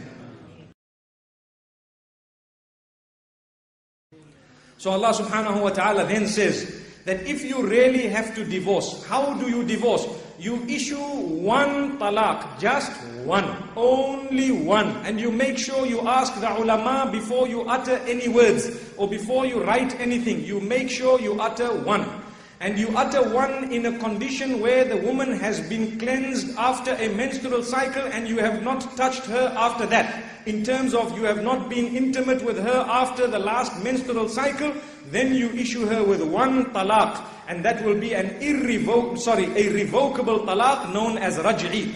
You will then have the chance to take it back. Or if a period of 3 menstrual cycles passes after that and you have not yet taken her back, in that particular case she is now no longer your wife. She is free to marry someone else, or she is free to also get back to you in a new nikah, because you only issued one talaq, you did not issue a second or a third. So you would be allowed to take her back. If you took her back for the second time, then what happened is, say for example within that period of 3 months you took her back, you had another problem, you sent her home again, you issued her with another talaq. Then within the 3 menstrual cycles you took her back again. Then Allah subhanahu wa ta'ala says that's the last time you can take her back. Now if you are to give her a third talaq, then you are not allowed to get back to her again, because now it doesn't make sense for her to keep on trying with you. Twice is enough. Allah says in the Quran, الطلاق مرتان فإمساك بمعروف أو تسريح بإحسان. Divorce is twice. After that, you will have to make up your mind. You either keep her with goodness or you release her with goodness. So Allah subhanahu wa ta'ala tells that to us. And it's amazing how powerful that law is, because after you have now issued the third talaq, after trying twice properly, when you issue the third one, she can no longer marry you until and unless she has, without your interference, married someone else and naturally, normally could not get on with him. Now if she is divorced from that second person, naturally she might have been comparing while she was there. She might have now understood and realized, now it would make sense for her if she came back to you with a totally new concept of what marriage is all about, appreciating who you are. So now she can come back. It is not just an old folk law which says if you divorce a woman, she must first marry someone else before she can get back to you. That is a foolish understanding. It is a deep Islamic, well-rooted foundation that is definitely from the Creator Himself. He says you divorce her with one talaq. This business of a person issuing 3 talaqs is extremely dangerous. It is like a person who comes up and has 3 bullets and fires them all at once and then tells you, look, I didn't mean it, Allahu Akbar. Then they want to go to the ulama to find out, now what is the story here? May Allah subhanahu wa ta'ala protect us and grant us all understanding. You never issue 3, you only ever utter 1. 3 is out of the question. A lot of us, when we are young, we hear the words, talaq, talaq, talaq. Wallahi, those words are dangerous. That's not how you divorce a woman. That is more filthier than an animal. May Allah subhanahu wa ta'ala protect us. Really, you've lived with someone, you married them, you took them with the name of Allah subhanahu wa ta'ala. How can you release them even in a way that dogs wouldn't release their own opposite sex? May Allah subhanahu wa ta'ala protect us. Really, then we want to come and cry and do this and do that. Allahu Akbar. May Allah subhanahu wa ta'ala have mercy on us. You release her with one, you try to resolve. If you happen to resolve, alhamdulillah, let her get back. If then second time it happens and the problem repeats itself, or a new problem, and she goes away with another talaq, and you happen to bring her back even the second time, the third talaq that is issued now renders that talaq mughallad, which means it arrives at a high level. It is a serious, solemn talaq. You can't get back to her just like that. Let her now carry on in her life. Allahu Akbar. If somewhere down the line, and it is very rare for this to happen, that she would then get married and then she would be divorced once again from that man as well, now she has an option together with you to say, do you know what, if we'd like to get back, I really appreciate, I understand, and so on, and now I can compare, it's chalk and cheese and what have you. Now you can get back. May Allah subhanahu wa ta'ala grant us protection and understanding. Now, if Allah subhanahu wa ta'ala has stipulated this, Allah subhanahu wa ta'ala then tells us, when you are divorced properly, He says, don't engage in mudslinging. Nobody must start saying, she was like this and she was like that, and he did this and he did that and he was like this. If that is what you are going to do, your future in your life is going to be a disaster. That is Allah's instruction, or Allah has said that that is what will happen. If you are engaging in mudslinging after you have been divorced or after you have divorced, then definitely you are not a good Muslim. Because a true Muslim, Allah subhanahu wa ta'ala says in Surah Al-Talaq 3 times, fear Allah. Fear Allah when it comes to talking about the spouse who is divorced or who has been divorced. May Allah subhanahu wa ta'ala protect us. And Allah says, if you are going to be conscious of Allah, He will open your doors very quickly. Listen to what He says in Surah Al-Talaq. وَمَنْ يَتَّقِ اللَّهَ يَجْعَلْ لَهُ مَخْرَجًا وَيَرْزُقْهُ مِنْ حَيْثُ لَا يَحْتَسِبُ وَمَنْ يَتَوَكَّلْ عَلَى اللَّهِ فَهُوَ حَسْبُهُ إِنَّ اللَّهَ بَالِغُ أَمْرِهِ قَدْ جَعَلَ اللَّهُ لِكُلِّ شَيْءٍ قَدْرًا. If you are going to be conscious of Allah, you are going to fear Allah subhanahu wa ta'ala after the divorce, Allah says, He will open the doors for you and He will show you an opening and grant you a spouse from a place that you hadn't ever dreamt of. And wallahi, that works. Allahu Akbar. Allah will get you married as soon as possible to someone even better, on condition that after the talaq, you are fearful of Allah, you are conscious, you don't utter bad words about the one who divorced you or the one whom you divorced. May Allah subhanahu wa ta'ala protect us and grant us understanding. Allah says He will sustain you and provide for you also a spouse, and much more than a spouse, from a position where you had never ever imagined.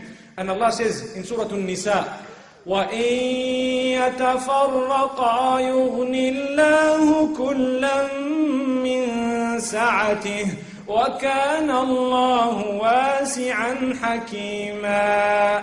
If as a last resort you have decided to divorce, Allah says that is a mercy from me. If it is the last resort and you have divorced following all the steps, then Allah says, I will grant both spouses who have now been divorced, I will grant them goodness, because Allah has lots and lots of goodness. Allah subhanahu wa ta'ala's goodness is not just closed to one of the two parties. If it didn't work, it didn't work. For your information, a lot of the Sahaba, if not majority of them, have also been through divorce. Majority of the companions of the Prophet sallallahu alaihi wasallam have been through divorce. But they were not shackled by culture like us. If the marriage didn't work, they sent the woman home with respect, with dignity. They still got on better than anything with that family. Allahu Akbar. And nobody bad-mouthed anyone. There was one Sahabi, may Allah subhanahu wa ta'ala grant us understanding, who divorced a woman and went to his friend and said, look, I didn't get along with her, but I think she would make a good wife for you. And then he married her. Allahu Akbar. And they were still friends. Those are the type of people we had. We have been overtaken by the Eastern culture, whereby divorce is a crime. You need to punish the individual. You need to talk bad about them. You need to prove who was right and wrong. You need to keep the kids away from them. You need to do this, and you need to really... All that is falling into the trap of shaitan. It will make your life a misery. Wallahi, if that is what you have done, tonight is the night to repent to Allah subhanahu wa ta'ala, to open the doors. Divorce is a gift from Allah subhanahu wa ta'ala. Yes, it might be the most detested of halal things, but it is still a way out. There are other religions who don't allow you to divorce. Once you are married, you can never ever part ways until death. May Allah subhanahu wa ta'ala protect us.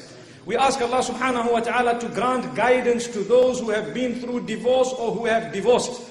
And we ask Allah subhanahu wa ta'ala to help us abstain from mudslinging, because wallahi, I swear by Allah, anyone who engages in mudslinging, they will pay for it before they die. Their life will be a misery. They will not taste goodness. They will never ever have happiness and bliss in their lives. Even if they want to lie to themselves that I am content, only inside they would know that I haven't tasted happiness since the time I messed my tongue speaking against her or speaking against him or punishing him or her with the children and so on. That is a grave test of Allah subhanahu wa ta'ala. Divorce is an action which opens the doors of new acts of worship. Allahu Akbar. The act of worship of allowing either custody or access to the other spouse or to the divorced individual only comes into play after divorce. So in the same way that nikah is an action, or nikah is a union, marriage is a union, that opens the doors for many other acts of worship, such as looking after your family members or your relatives. The relatives have now increased and so on. There are many acts of worship that are now opened as a result of marriage. That is why it is called half of your faith. In the same way that opens doors, divorce is also a very big test from Allah subhanahu wa ta'ala, only to see whether after the divorce you will fulfill those acts of worship that you did not have an opportunity to fulfill had you not gone through that divorce. That is a very powerful statement if you are to think about it. May Allah subhanahu wa ta'ala open the doors for every one of us. So Allah subhanahu wa ta'ala says He will provide for both. He will provide for everyone. May Allah subhanahu wa ta'ala really grant us understanding. Also, what is prohibited according to the Quran is when a man takes a qasam and he says, I promise that I am never ever, or I swear by Allah that I am not going to be intimate with you. If he tells that to his wife and 4 months have passed, it is known as ila. لِلَّذِينَ يُؤْلُونَ مِن نِسَائِهِمْ تَرَبُّصُ أَرْبَعَةِ أَشْهُرٍ. They have 4 months to break that promise. You cannot promise one whom you are married to, taking an oath by the name of Allah subhanahu wa ta'ala to say, I'm definitely not going to be intimate with you. If that is the case, why did you get married? If 4 months have passed, then she may seek to nullify that marriage with the ulama. Or in a Muslim country, with the courts, with the Sharia courts. We ask Allah subhanahu wa ta'ala to grant us understanding. This does not mean that if the marriage has not been consummated for more than 4 months with the happiness of both parties or without this particular oath, then it's suddenly broken. It doesn't just break automatically, no. And if the two parties have not been intimate for a long, long time, if they both are okay with it, there's nothing wrong, the marriage is intact. But where a man comes after a problem or for whatever reason and swears by Allah that he is not going to be intimate with his wife, in that particular case, if 4 months have lapsed, she has the right to seek nullification of that particular marriage. May Allah subhanahu wa ta'ala grant us understanding. This brings me to yet another point. When a woman complains about the husband, even Allah subhanahu wa ta'ala listens and He responds and retaliates on her behalf. Listen to what he says. One day there was a woman who came to Rasulullah sallallahu alayhi wasallam, known as Al-Mujadila, the one who came to talk to the Prophet sallallahu alayhi wasallam, to try and tell him, to dispute, to say, look, my husband is being vulgar, he is doing this to me. He has told me that you and my mother are equal, so now you can go away. Allahu Akbar. You and my mother are equal. Allahu Akbar. What a statement. That is known as zihar. Zihar is a very, very dangerous statement in the Sharia. When you make your wife similar to a mahram of yours and you tell her, look, I am not interested, now you can carry on. That is very dangerous. So she says, look, I gave birth to his children, I looked after him, he used me. Now when I am old and now when I am, bent and what have you, now he wants to throw me and discard me. And the Prophet ﷺ was in the process of comforting her and telling her that, okay, you know what, let's try and see what can be done and what have you and so on. And as she was walking away, verses were revealed from Allah subhanahu wa ta'ala. And the whole surah is named after this lady, Al-Mujadila, the beginning of the 28th part of the Quran. قد سمع الله قول التي تجادلك في زوجها وتشتكي إلى الله والله يسمع تحاوركما. Allahu Akbar. Allah says, Allah has heard the woman who came to you complaining about her husband and complaining to Allah subhanahu wa ta'ala. Allah just heard your discussion and here is the solution for your problem. Allahu Akbar. And the solution was presented. Doesn't this show us that when a woman complains about her husband, sometimes she doesn't have anyone to actually help her? Sometimes, believe me, it is impossible for counselors to believe that a man of that status and caliber can actually be that vulgar and physically abusive to his wife. Sometimes people who are purporting themselves to be so religious, they are vulgar to their wives, they don't respect them, they beat them up. They don't even count them as human beings. And then when that woman complains, people will say, but I think, you might not be really being very accurate with me. May Allah protect us. That is why Allah subhanahu wa ta'ala says, I listen, I hear, here is the solution. Allahu Akbar kabira. May Allah subhanahu wa ta'ala open the doors for all of us, and may He not make us from amongst those who are punished by Him because of the way we treat our own offspring and our family members. So Allah subhanahu wa ta'ala tells us that whenever a person complains, definitely Allah subhanahu wa ta'ala is always listening. He is always taking a record. He always knows. The solutions are always there. But that having been said, we need to realize and understand that when you oppress a woman who is supposed to be under your authority and under your guidance and guardianship, then who is going to help her if Allah subhanahu wa ta'ala doesn't? This is why it is very, very dangerous to seek for a war with our Creator Himself. May Allah subhanahu wa ta'ala protect us all. And then after the talaq, Allah subhanahu wa ta'ala says that there are some talaqs that you cannot get back to this woman after you have divorced her in that way. And some types of divorce you can get back to her. I've explained that partly. I'm not going to go into great depth because of time. But that having been said, when you've issued one or two, you can still get back to her. The minute you've given a third one, you cannot get back to her until she gets to someone. And if she is naturally and normally, without your interference, if she is one day divorced from him as well, she may want to consider, if you are also considering getting back, may Allah subhanahu wa ta'ala open the doors. Then there is one type of separation when you can never ever get back no matter what happens. And that is the separation after what is known as li'an. Li'an means when you accuse your wife of having slept with another man, and you happen to take that accusation up to the courts of the Sharia or to the panel of ulama, and you happen to swear an oath that you are telling the truth and you saw it with your eyes, and she happens to swear an oath that you are telling a lie. Once she swears an oath that you are lying and you swore an oath that you are telling the truth, the two of you are separated forever and ever and ever, never to be able to get back again, automatically just by that solemn oath. So this does not occur when you just accuse. May Allah protect us. When you accuse, you are a very big sinner. Huge sinner, because we are not allowed to accuse in the Sharia. You are only allowed to speak from knowledge. When it comes to sexual misbehavior, you are only allowed to speak from knowledge, what you have seen with your eyes. But you cannot just accuse people. If you have just accused someone, it is a major, major sin. But it will not dissolve the marriage. It will not separate the two. But when a person takes that up with the justice system in a Muslim country or with the panel of ulama in a non-Muslim country, in that particular case, the nikah will then be invalidated forever and ever. May Allah subhanahu wa ta'ala protect us all. Then after the divorce, there is something known as an iddah. In the Quran, Allah makes mention of it very clearly. Iddah means the waiting period of a woman. When a woman is divorced, she needs to wait for a moment. She needs to wait for a period of 3 menstrual cycles to pass before she can get married to someone else, in order to protect her. That is why Allah has made that clear for her, and that is why Allah has stipulated it for her. Many women think that, let me tell you, why is Allah telling us we must sit and wait? Why can't I get married the very next day? The truth is, when a person is divorced, if they then get married the very next day, who will know whose child it is if that woman then gets pregnant later on, or if she gives birth very soon?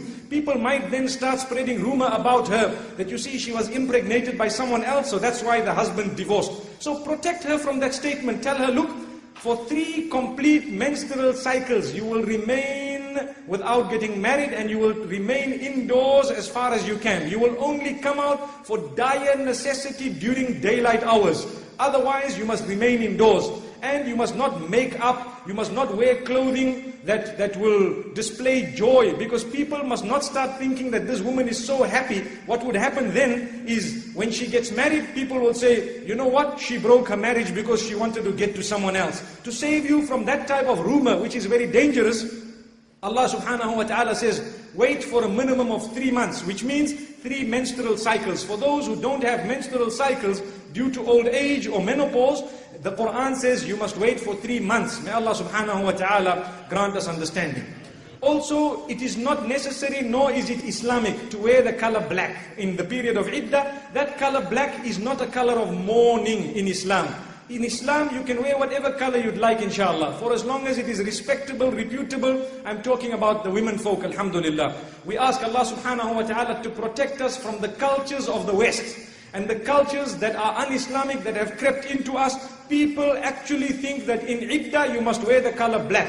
That is a color of mourning for the others, not for us. May Allah subhanahu wa ta'ala grant us understanding. And this iddah is not a period of mourning. It is just a waiting period for your benefit. And Allah subhanahu wa ta'ala says, وَالْمُطَلَّقَاتُ يَتَرَبَّصْنَ بِأَنفُسِهِنَّ ثَلَاثَةَ قُرُوءٍ. That is the instruction of Allah. That a woman who is divorced must wait before she marries again for a period of 3 menstrual cycles, and that is not a long period of time. May Allah subhanahu wa ta'ala grant all our women folk the ability to adopt the laws of Allah subhanahu wa ta'ala. The only time you don't have to wait for that 3-month period is if you are marrying the same person whom you were divorced from, in the case where he only issued 1 or 2 talaqs. Allahu Akbar. So if you are getting back to the same character, and I'm using the word character because if you've had such a big problem, he is no longer a man, he's a character. May Allah protect us all. If you're getting back to him, inshallah, what would happen is you would not have to wait for the end of that period. You would actually get back to him. If it is revocable, then there is no point in actually having a new nikah, because you can get back. It's a revocable talaq. If it is irrevocable, then you would have to have a new nikah done. And in order to get to the details of this, you will have to go back to the books and you will have to learn the rules and the laws of talaq. May Allah subhanahu wa ta'ala grant us understanding. Thereafter, Allah subhanahu wa ta'ala tells us that a person who commits adultery, a very interesting verse, the opening verses of Surah An-Nur. This is mentioned in Surah An-Nur because a person who commits adultery, the nur is snatched away from their faces and from their lives. The light is snatched away. So in Surah An-Nur, Allah subhanahu wa ta'ala says, الزاني لا ينكح إلا زانية أو مشركة والزانية لا ينكحها إلا زان أو مشرك وحرم ذلك على المؤمنين. If you pick up any translation into the English language, I've picked up quite a few and tried to look into them, the translation is not extremely accurate because the Arabic words have more than one meaning. The term nikah does not necessarily mean marriage. It also means the act of intercourse or intimacy. It is also referred to as nikah.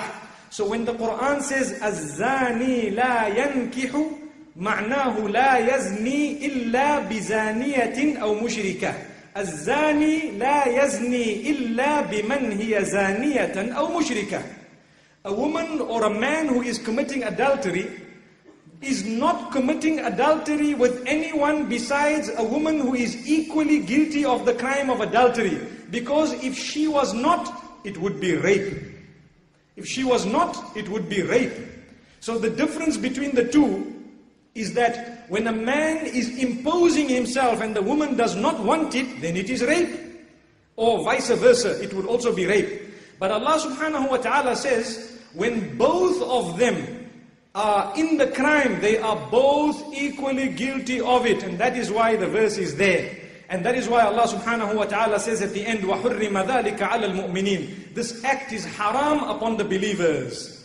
Now some translations say that an adulterer will not marry a woman except if she is an adulteress or a mushrikah.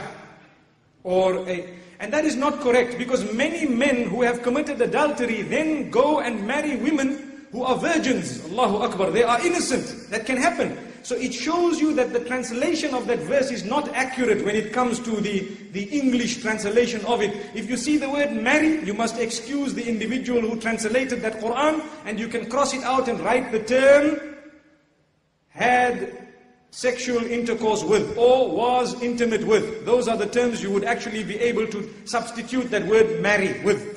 We ask Allah subhanahu wa ta'ala to grant us understanding. Then one might ask, so why is the term mushrika there? The term mushrika is there because Allah is telling you that when a person is committing adultery, he is only committing adultery with an adulteress who is equally guilty of the crime, or a mushrika who does not even consider it haram. So she'll tell you, I'm not adultery. It's not adultery, that's my partner. Allahu Akbar.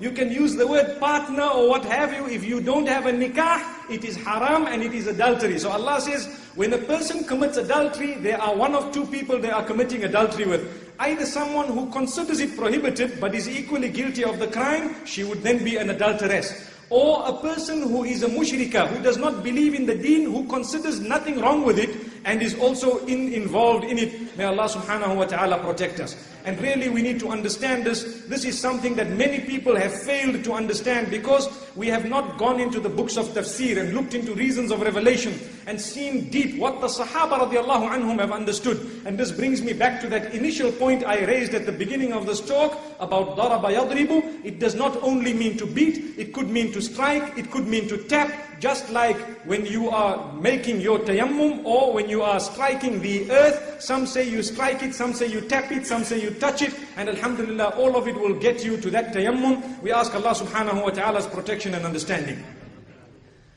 Now, as you can see, it seems like this topic is so important. We have still not completed it, and inshallah we will continue it tomorrow by the will of Allah subhanahu wa ta'ala. There are a few interesting examples that Allah subhanahu wa ta'ala has given. I think towards the end of Ramadan, let's end inshallah on a note whereby we will really have taken some food for thought outside the month of Ramadan. Before I end tonight, and inshallah I will just close for now, with a promise inshallah that tomorrow we will continue part 3 of this topic of marriage inshallah.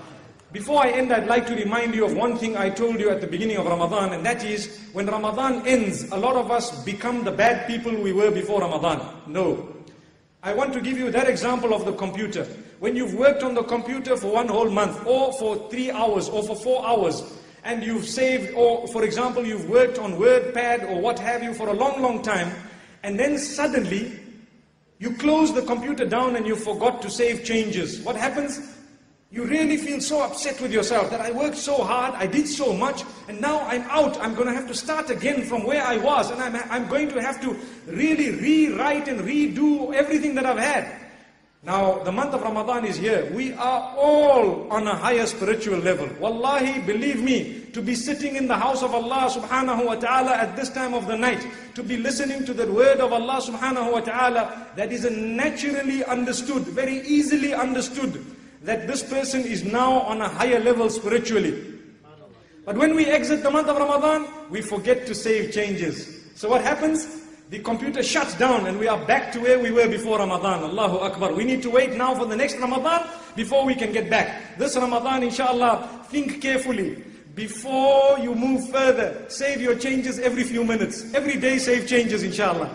You click it. If you want to know, the icon is on the left-hand corner at the top, inshallah. You save, you press save, and inshallah it will help you. So we press save every day, inshallah. So until we meet again tomorrow, let's save what we uttered today. Wa sallallahu wa sallam wa baraka ala nabina Muhammad. Subhanallah bihamdihi, subhanakallahumma bihamdik. Nashhadu an la ilaha illa anta nastaghfiruka. Allahu Akbar.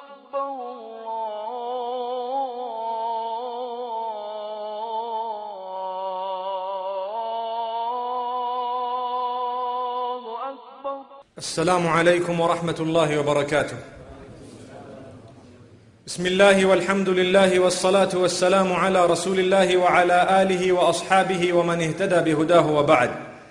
All praise is indeed due to Allah subhanahu wa ta'ala. Blessings and salutations upon Muhammad sallallahu alayhi wa sallam, We ask Allah subhanahu wa ta'ala to grant every one of us acceptance, and we ask Allah subhanahu wa ta'ala to protect every single one of us, to grant us protection from the devil and from evil. May Allah subhanahu wa ta'ala grant us every form of goodness. Honored ulama, beloved brothers and sisters and dearest listeners, as we had promised, we will be continuing with the last segment and section of this particular topic of marriage. It is a very, very important topic. In fact, the response I have got via email is immense and intense. We ask Allah subhanahu wa ta'ala to grant us protection. It shows how many difficulties and problems people are going through and how much misunderstanding shaitan has allowed to creep in, especially between husband and wife.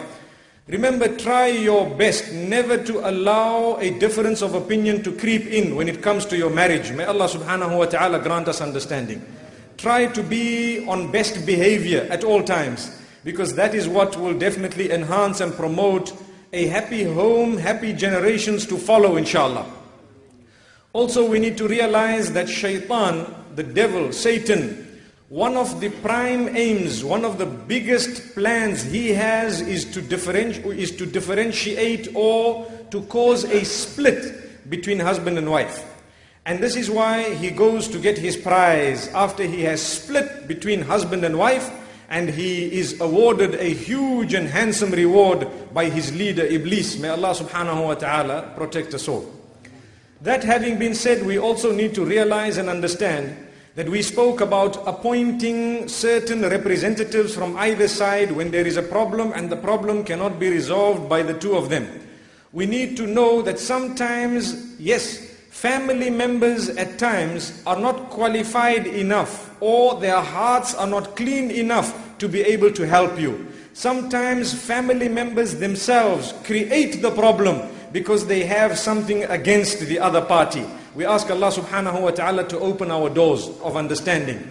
And this is why it is important that when we select a representative, the Quran says, min ahliha, or from his family or from her family, either party.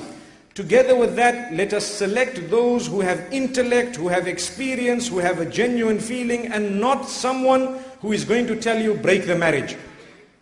If there is anyone who tells you just break the marriage, they are not genuine. You need to try and try again and try a third time and try as hard as you can before you even discuss the issue of splitting and separating. And each time you go to a new counselor, may Allah subhanahu wa ta'ala grant us the ability to go to those who have sound knowledge of the Sharia together with experience. You need to know you are going to have to start all over again. May Allah subhanahu wa ta'ala give us the heart to turn a new leaf and to forgive those who are our own spouses, and to try as hard as we can. Then obviously we mentioned the fact of divorce being a gift from Allah subhanahu wa ta'ala at times, to get you out of a situation and to get you out of oppression and to get you out of that which might result in your mental downfall as well as emotional. May Allah subhanahu wa ta'ala protect us all. It is also important that we realize that really nowadays we have a very, very great proportion or ratio of people who go through divorce. Very great. But the reason why they go through divorce is sometimes very basic, very small, a minor issue. Something very small, they allow it to grow and to blow out of proportion. This is why it is important to resolve a matter as soon as it starts. When a fire starts, you would be very intelligent if you actually extinguished it as soon as possible, rather than to wait for the whole house to catch and then you want to bring the dowser to come and now extinguish it. Even if you bring the whole fire brigade, they won't succeed, your house will be burnt. When you see a small spark, immediately try and resolve it instead of waiting for the whole house to catch fire. May Allah subhanahu wa ta'ala protect us.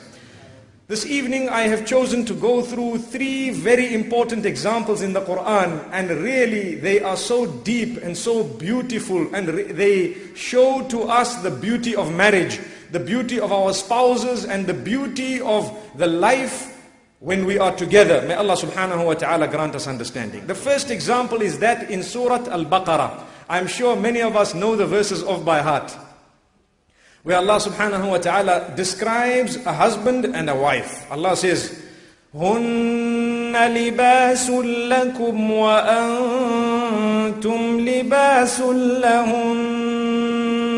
They are like clothing unto you, O men, and the men are like clothing unto you, the wives. So the wives are like clothing unto their husbands, and the husbands are like clothing unto their wives. It might seem a very light verse when you whip through it as you are reading the Quran. But believe me, today, if Allah grants us the acceptance, you will see the depth or some of the depth of this particular verse. What is clothing? Clothing beautifies you. That is the first quality of the spouse. They are meant to take the good out of you, inshallah, which means expose the good in you, inshallah. And they are meant to beautify you, and they are meant to give a good image of you, inshallah.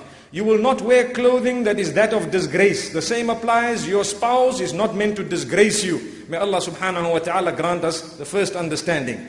Thereafter, your clothing changes with the changing of the season. In the cold weather, you will wear warm. And in the hot weather, you will wear a little bit cool. This shows us the reason for this is to protect you from outside environment. Your spouse is supposed to protect you from outside environment. When Rasulullah sallallahu alayhi wasallam was faced with Jibreel and revelation for the first time, he felt quite heavy. And he rushed down to his wife Khadijah binti Khuwaylid radiyallahu anha, saying, Zammiluni, Zammiluni, cover me, cover me. And his wife comforted him to the highest degree. That is also the term clothing, subhanallah. Providing comfort, providing warmth when warmth is needed, and providing the cool breeze when it is needed, alhamdulillah. So clothing also changes with the changing of time, and it fits into the situation. A person who is wearing hot clothing on a hot day will not like that clothing. They would sweat and perspire. May Allah subhanahu wa ta'ala grant us understanding, and may He make us from those who can look into this example. Let's move further into the example. When it comes to clothing, if you have, for example, an operation where you have been medically operated on your belly or anywhere in your body, what would clothing do to you? It would cover the scars that you have. Allahu Akbar. Your spouse is meant to cover up for you and not to go and tell the whole world, you know, my wife is like this and my husband is like that. No. You are meant to cover up. You are meant to be clothing. Over and above that, clothing is there in order to cover your private parts and your shame, as it were. So your husband or your wife, you as a spouse are meant to be protecting them, and you are meant to be looking after them, and you are meant to be covering up wherever you can. May Allah subhanahu wa ta'ala help us promote the good and look at the good and concentrate on the good. Whereas when there is something negative, yes, we do know inside that there is something negative, but at the same time it will not be exposed in public. Do not clean your linen in public. May Allah subhanahu wa ta'ala protect us. Let's move further down that example. When you want to buy clothing, you first go to a shop that fits your pocket. You will not go to a shop where the cheapest clothing is 10,000 rands when your salary is only 500 rands.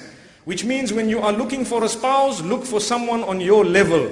Look for someone on your level. Don't look for someone whom it is going to be so expensive to look after them. The marriage won't really work. May Allah protect us. Let me take the example further. When you walk into, say for example, this store, what size do you buy? Do you buy your size, or do you buy a bigger size or a smaller size? Even if you happen to weigh a little bit more, you will still buy clothing that is your size. Even if the clothing that is small and tight-fitting looks very nice, maybe, if you were to buy that, it might look beautiful. Once you wear it, it will tear. Allahu Akbar. Look at that. So when you get someone who is not on your level of spirituality or on your social level, it might look nice, it might look beautiful. As soon as you get married, it tears. Allahu Akbar. May Allah protect us. The marriage won't last, it won't work, because the hadith teaches us about kafa'ah. Kafa'ah meaning to look for someone in your social standing, to look for someone whose likes and dislikes will be similar, to look someone on your spiritual level, to look for someone who will not be a burden upon you in any way, and who will not be so low or so high that you will not be able to reach below or to reach above in order to reach them. May Allah subhanahu wa ta'ala grant us understanding. So tight clothing, no one buys. If you are a size 10 and you were to buy a size 6, you would have to keep it in your cupboard and closet. You won't be able to benefit from it. May Allah protect us. And if you were, for example, to buy clothing that is too big, say for example you are a 32 waist and you buy a trouser which is 38, believe me, it will embarrass you in public. Allahu Akbar. You might need a belt to hold it up. And when it comes to marriage, we don't want to talk about a belt. Allahu Akbar. May Allah subhanahu wa ta'ala grant us understanding. Look at how beautiful the example of clothing is. The most intimate relation you have, whether you know it or not, is with your clothing. Allahu Akbar. May Allah subhanahu wa ta'ala grant us protection and understanding. That is the power of the Quran. We've only been through a segment of one verse.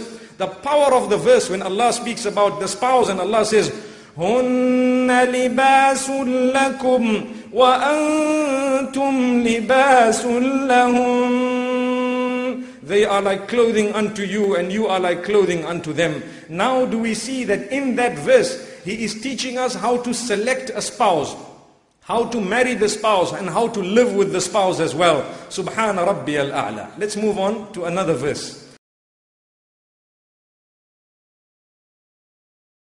If we open the verses of the Quran in Surah Fatir, we will find just before Surah Yasin, Allah subhanahu wa ta'ala makes mention of the fact that He has created us in pairs. Listen to what He says. وَاللَّهُ خَلَقَكُم مِّن تُرَابٍ ثُمَّ مِن نُطْفَةٍ ثُمَّ جَعَلَكُمْ أَزْوَاجًا. It is Allah who has created you from dust or from sand or from soil, and thereafter from the seed, and thereafter He has made you pairs. He has made you into pairs. Let's listen and concentrate. He is telling us that He has made us male and female. And then He is showing us immediately after that other creatures of His whom He has also made in pairs. And He is drawing to our attention that nothing goes wrong in the other creatures because they go according to Allah's plan. And if you were to go according to Allah's plan, nothing would go wrong in your union as well. Subhanallah. Have you ever seen anything going wrong between the sun and the moon, between the night and the day and so on? Never ever, because they listen to what Allah says to the T. The lesson is if you were to listen to what Allah says to the T, nothing would go wrong as well. And this is an example given in Surah Fatir. Many of us think that we will receive and achieve happiness by undressing in public or by uncovering our hair. If that is the case, it is like the sun saying that today I really want to fight this moon. I'm going to come out at night. Allahu Akbar. The sun has never had a dispute with the moon because it obeys the command of Allah subhanahu wa ta'ala.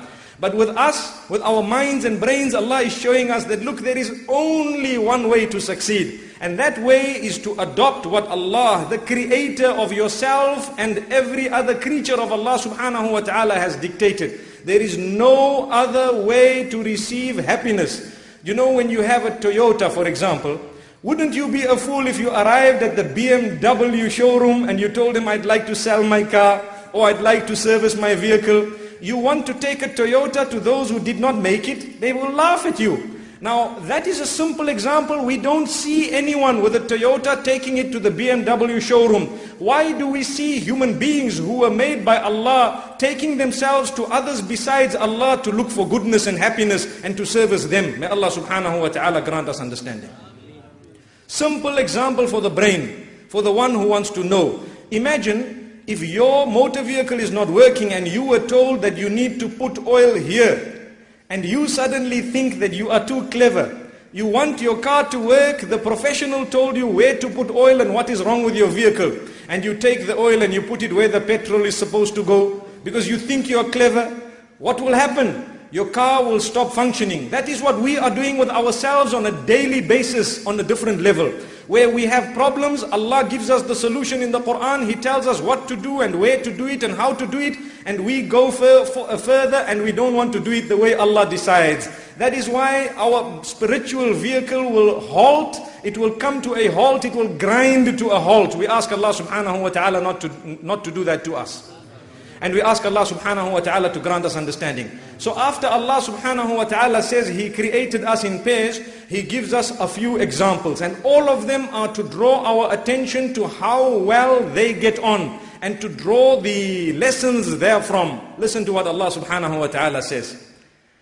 وَمَا يَسْتَوِي الْبَحْرَانِ. He says the two oceans are not the same. They are two totally different oceans. This verse, He says it immediately after telling us that He has made us in pairs. He tells us, look, even the oceans, we have created them, they depend on one another. They are two. They come in pairs. Allahu Akbar. And this is why they are not the same, but they hold each other up. If one ocean did not exist, the other one would collapse. The two oceans are held together. One cannot call itself an ocean unless the other one is there. It will not be there. One might be green and one might be green, one might be blue. One might be sweet, one might be salty. And subhanallah, not only the colors, one might be warm, the other might be cold. But they are holding each other up. Allah says, وَجَعَلَ بَيْنَهُمَا بَرْزَخًا وَحِجْرًا مَحْجُورًا. We have kept between the oceans a barrier. They will not cross the barrier. Mother and father, husband and wife, you have a role to play. Do not cross the barrier. A wife is not a wife unless she has a husband. The husband is holding her up. A husband cannot go out on the street. A man without a wife cannot go and say, I'm a husband. They will take him to the mad hospital. You have to have a wife in order to call yourself a husband. So that is why the oceans are only called oceans when the two are holding each other up. Though Allah says they are not the same. A man is brought up in a totally different home and a woman is brought up in a totally different home. But the two of them together will help enhance one another. May Allah subhanahu wa ta'ala help us, inshallah, portray the best of qualities that we have and eradicate the negative qualities we may be having. So Allah subhanahu wa ta'ala speaks about the differences in the two waters. He says, هَذَا عَذْبٌ فُرَاتٌ سَائِغٌ شَرَابُهُ وَهَذَا مِلْحٌ أُجَاجٌ.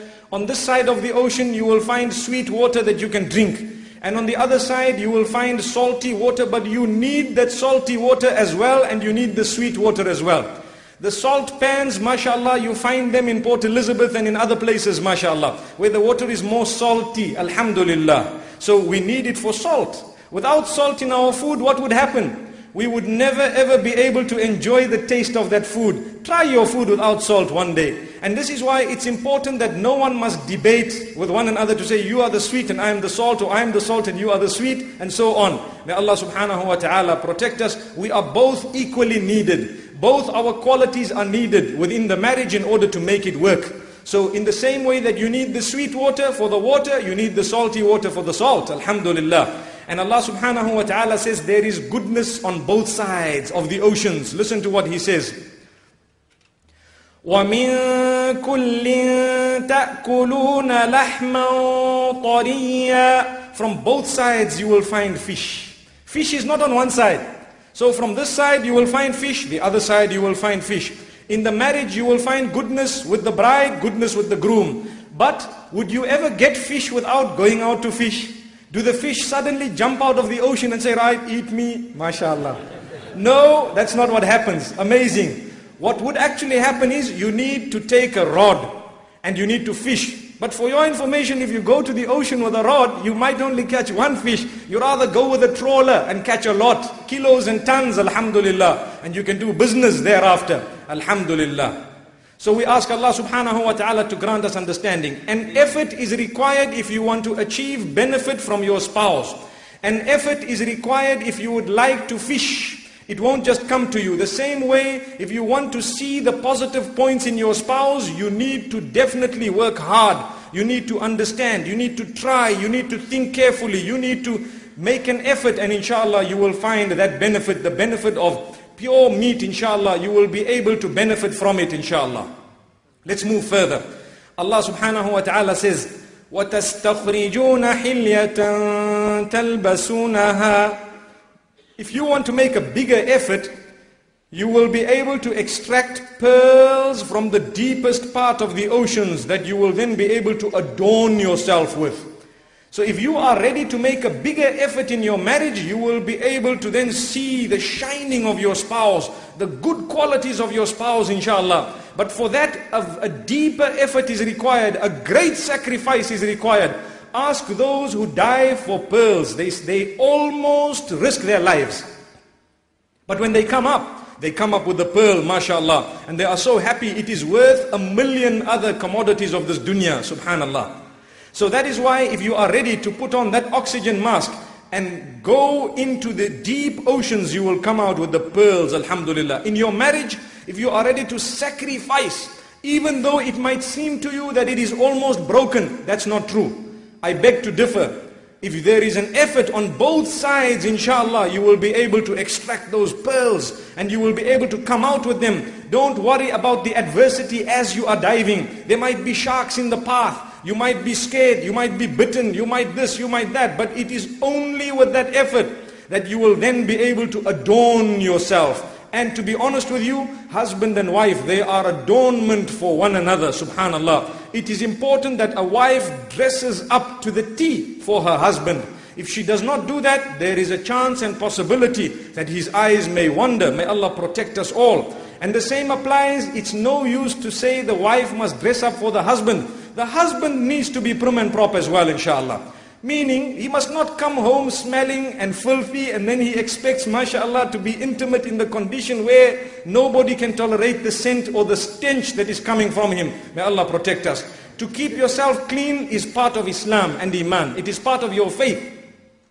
And we need to realize that the religion we are following has stressed on cleanliness more than anything else. We need to cleanse ourselves spiritually to start with and then even physically, inshallah. So if you are to make a bigger effort, inshallah, what will happen? You will then be able to dig deeper and go deeper and you will be able to receive, inshallah, the goodness and the benefit of your marriage. May Allah subhanahu wa ta'ala help us, inshallah, in every single way.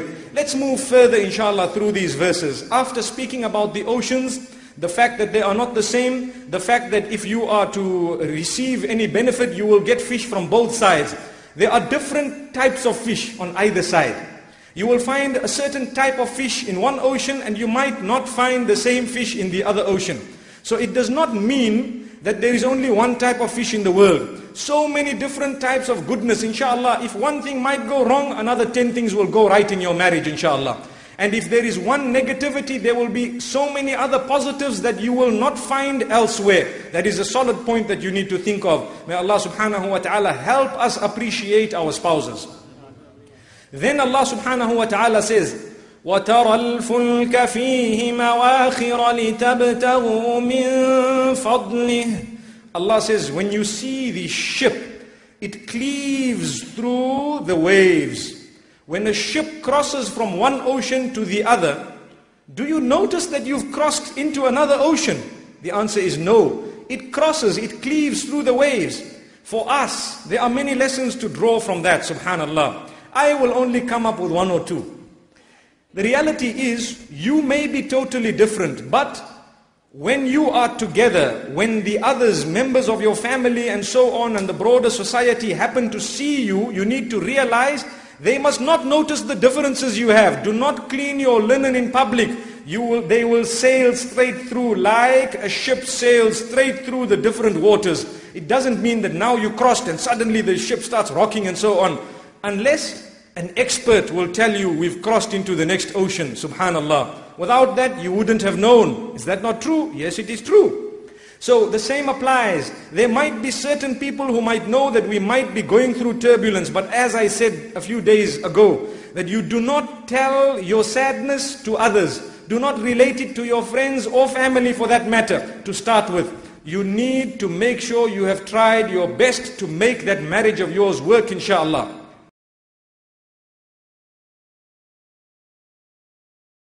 We ask Allah subhanahu wa ta'ala to soften the hearts, inshallah.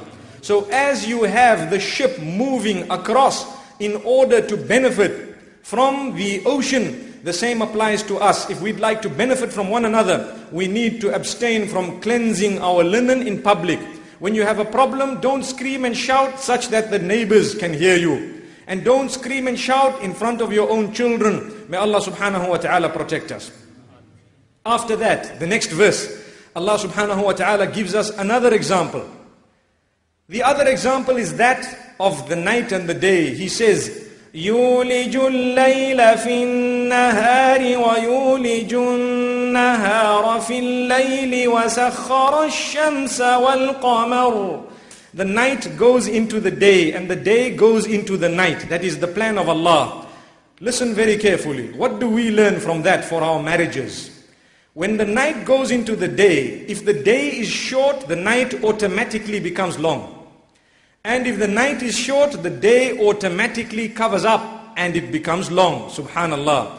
When there are shortfalls from your spouse, you need to make that extra effort to cover up, inshallah. If, for example, there might be one shortfall this side, you need to be extra good, inshallah, to cover it up. And if there is one extra point on this side, inshallah, then you may be relaxed. May Allah subhanahu wa ta'ala grant us protection. The same way, that is the system of Allah. If Allah wanted, He could have kept day and night exactly equal all along. But He says, no, that's not what He does. When one changes, the other one exceeds or increases or decreases accordingly. What we need to learn from this is, you need to be tolerant. One day you might have to exercise more patience than the other. Something might happen in your house. Maybe someone might do something that you didn't really like. That day you need to have more patience. And another day when you do something that requires their patience, they also need to be patient and forgiving, inshallah. So there is a give and take in marriage. Subhana Rabbi al-A'la. And look at how the night and the day never ever fail, because that is the plan of the Creator. Subhana Rabbi al-A'la. They listen and obey to the instructions of Allah subhanahu wa ta'ala. If we are to listen and obey, do you think something will go wrong? May Allah subhanahu wa ta'ala grant us all protection from shaitan and protection from the devil. So these are some of the examples Allah subhanahu wa ta'ala has given us in Surah Fatir. Amazing. Let us now move to another surah, Surah Yusuf, where Allah subhanahu wa ta'ala also speaks of a different example altogether. Remember, when the examples are given in the Quran, they are the examples of the Creator Himself, Allah subhanahu wa ta'ala. There can be no mistake or no error when it comes to the plans or the examples, of Allah subhanahu wa ta'ala. No mistake. So Allah subhanahu wa ta'ala speaks of a dream in Yusuf alayhi salatu was salam's surah, the surah where his story is mentioned.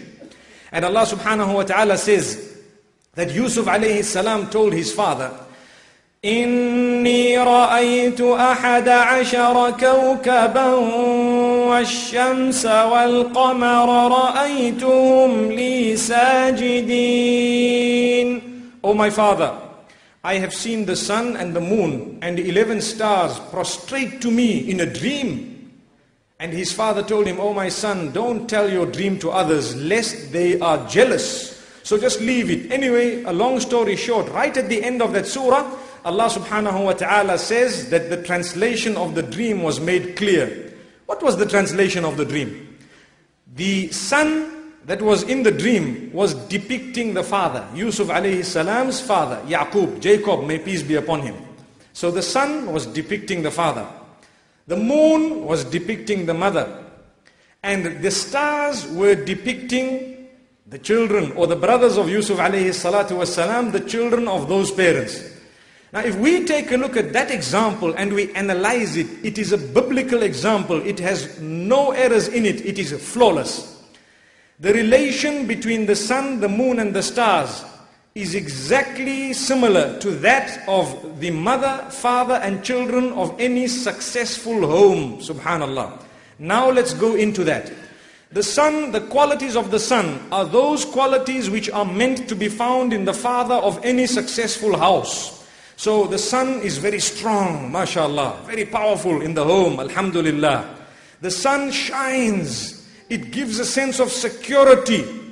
When the sun is out, mashallah, that is when you find the plants will photosynthesize. There is growth, there is blossoming, there is blooming whilst the sun is out. When the sun is out, the stars are there, but you will not notice the stars because you cannot look at the sun directly with your naked eye. Doesn't that depict some form of respect between the parent, between the father in particular, and the children? Not to say that you cannot look him in the eye, but to say that he commands a greater respect in the house. That is the role. He is the breadwinner. Is that not supposed to be correct? In our homes, it is supposed to be the case. May Allah subhanahu wa ta'ala help us rectify that, inshallah. The father is supposed to play that role of being the breadwinner in the home. He is the one who is the final decision maker. What that means is, it is the father's duty to listen to the opinions of the mother and the children and others and so on. And on merit, he must then make a decision according to the best opinion that was presented to him. Or if his was even better, then he can make the decision according to his own opinion. Now, we have the sun. Let's speak about it a little bit more. The role of the sun is so great and so powerful. Just imagine for a moment as we go out on a gloomy day where there is a lot of cloud and there is no sun. What happens? On that day, you feel more like going into the bed and going to sleep. Allahu Akbar at times, depending on how dark and windy it is. Here in Cape Town, mashallah, in one day you can have 4 seasons, alhamdulillah. Sometimes it is as freezing as you can ever think of in the morning, and then suddenly it is so hot, and moments later there is rain. Allahu Akbar. May Allah subhanahu wa ta'ala grant us understanding. I think across the globe, the weather is becoming very erratic. And that is very, very closely indicative of the fact that we too, as families, are becoming erratic. One day we're happy and 2 minutes later we're fighting, and another 3 minutes later we actually really cannot do with each other, and 5 minutes later we don't want to see each other's face. That is the weather. That is what is going on across the globe. May Allah subhanahu wa ta'ala grant us all protection. So the qualities of the sun, if we look at them, there are many more, inshallah. We are meant to really be men who have those qualities. Let's look at the moon, mashallah. The moon, you can look at it. You can look at it and you can admire it. Beautiful moon, mashallah. And you can look at it all night and admire it, alhamdulillah. The mother of the home, the wife in the house. May Allah subhanahu wa ta'ala grant us the coolness of our eyes in our spouses and our children. Ameen. And then if you ask yourself, where does that moon get its light from? Does it have its own light? No, it doesn't. It gets the light from the sun. So the stronger the sun, the brighter the moon. Allahu Akbar. The more you play your role in a stronger manner, in a more fulfilling manner, the stronger the role of the mother will be in the house. If you yourself are not a solid father, what do you expect of your own wife being a mother? May Allah subhanahu wa ta'ala protect us. So you have the role of the moon, beautiful. What happens to the stars?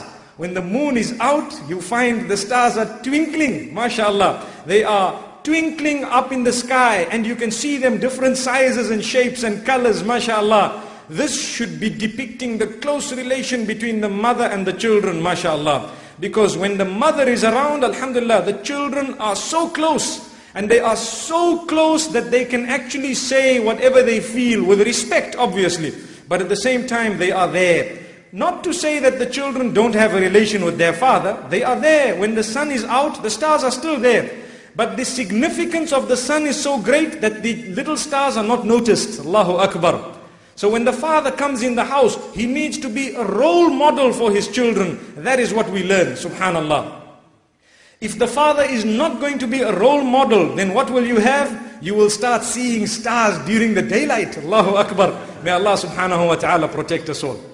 Let's take a look at the moon, mashallah. The moon has a lot of peace in it, a lot of tranquility, calm, there is silence. People are sleeping, they are feeling relaxed at that time. These are the qualities that a mother in the home is supposed to be having when it comes to her own children. You take a crying baby, mostly that crying little baby, the minute the mother takes hold of the child, it will probably go to sleep. The comfort of the arms of the mother is equivalent to none other than the same mother. May Allah subhanahu wa ta'ala grant us understanding. So that is the quality, or these are some of the qualities of the moon, subhanallah. Let us take a deeper look at the moon.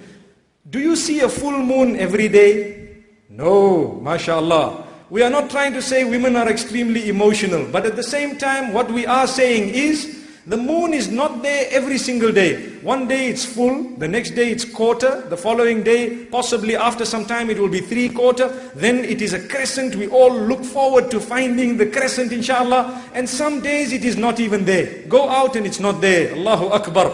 The moon goes through a 28-day cycle, and so does every female by the will of Allah subhanahu wa ta'ala. We ask Allah subhanahu wa ta'ala to assist the women folk in this regard, inshallah.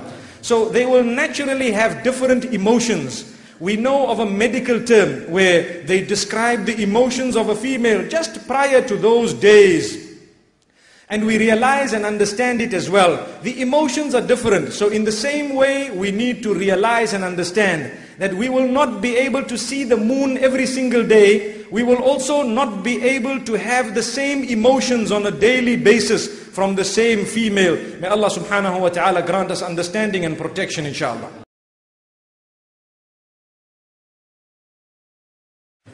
The same applies if we are to try and look at the role of the moon.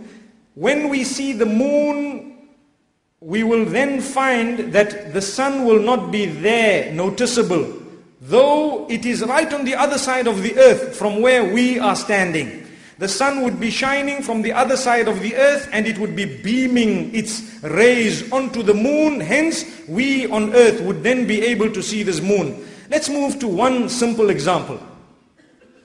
When you have an eclipse, what happens? What actually happens? The moon comes into the place of the sun, and the sun comes into the place of the moon. And we find that we have an eclipse. They have confused their roles. What happens is, one comes into the path of the other. Both of them disappear, and you won't see the stars. You definitely won't see the stars. And the hadith tells us that it is a sign of Qiyamah. The hadith of Rasulullah sallallahu alayhi wa sallam, he tells us, when you see the sun or the moon eclipsing, you'd better engage in dua until that particular sun or moon goes back into its course and you see it come back. You engage in dua, you engage in salah, because it is indeed a sign from amongst the signs of Allah subhanahu wa ta'ala. Because one day the sun will rise from the west and set in the east. And that day, it will be a major sign of Qiyamah. Some of the scholars make mention of an eclipse.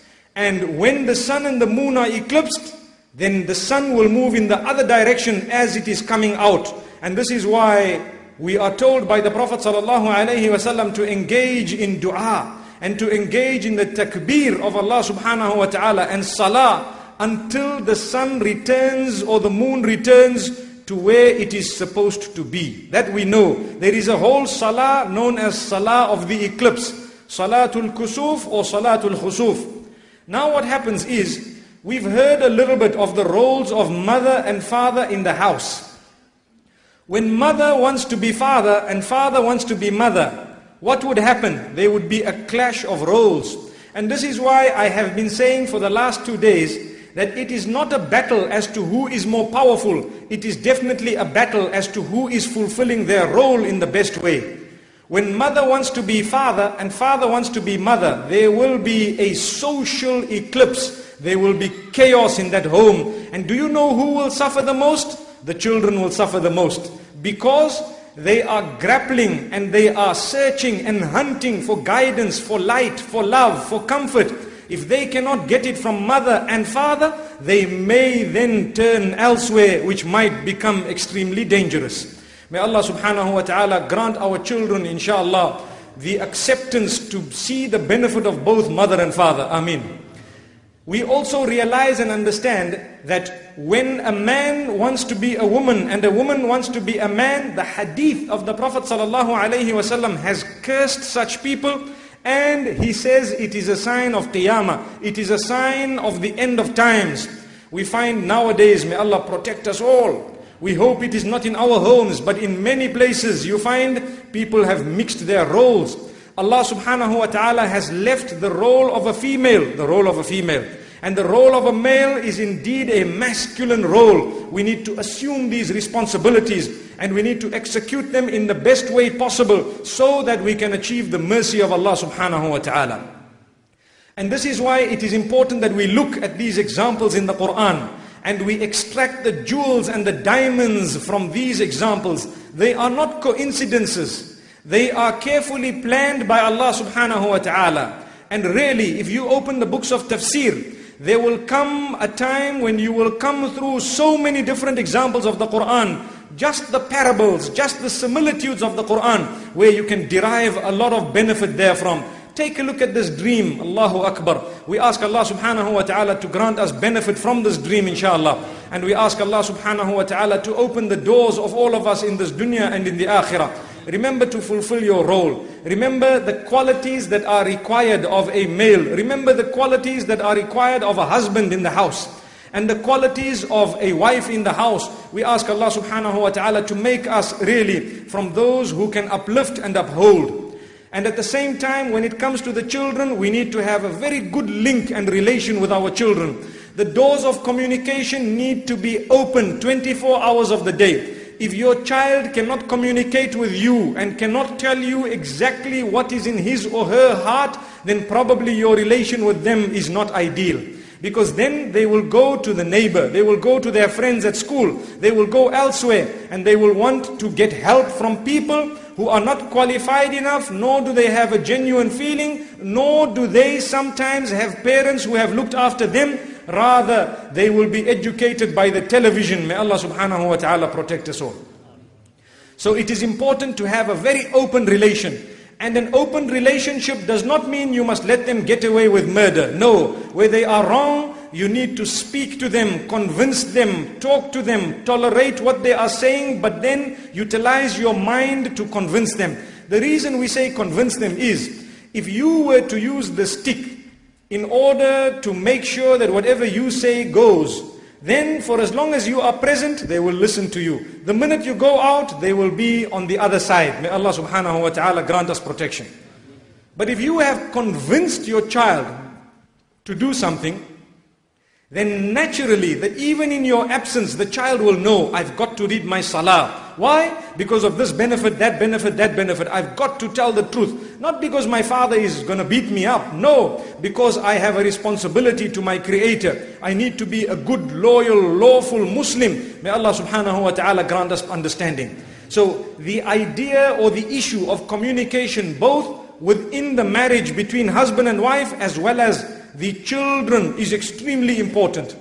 And we'd also like to open one more door of communication, or the importance of one more point of communication is between the parents and the children, the in-laws and the sons or daughters-in-law. That is also a very, very important door. And remember one thing, whenever you want to correct someone, don't hold back. Whenever you want to correct someone, even if they are going to feel bad, for as long as you are polite and respectful, subhanallah, if they are decent human beings, they will understand it. If not today, then tomorrow. You are not allowed to leave back correction. Where you feel that someone is going wrong, you need to address it as soon as possible. Because if you don't, they will plunge deeper into the disaster, and it may have a ripple effect or a skittling effect, whereby so many other people will be harmed by the damage of you not having corrected the individual or the person. So even if your parents are going wrong, your children are going wrong, your spouse is going wrong, your in-laws are going wrong, and so on, you need to, with utmost respect, open the doors of communication and speak to them, inshallah. And through this communication, we will achieve and receive goodness, inshallah, if we are sincere and we are good. There is one more point before I end for this evening, and that is, many times, as human nature, people think that they are the only ones who are right. And what happens is, you sit and you listen to an opinion and you say, no ways, this is out. Believe me, the criteria is whether or not Allah has commanded it. If Allah subhanahu wa ta'ala and His Messenger have instructed something, yes, then we will shut off and we will listen to that, inshallah. But when it comes to other opinions of this world, your spouse, your children, your parents, your in-laws, believe me, it cannot be overstressed for us to say that we definitely need to listen to others' opinions and give up your view.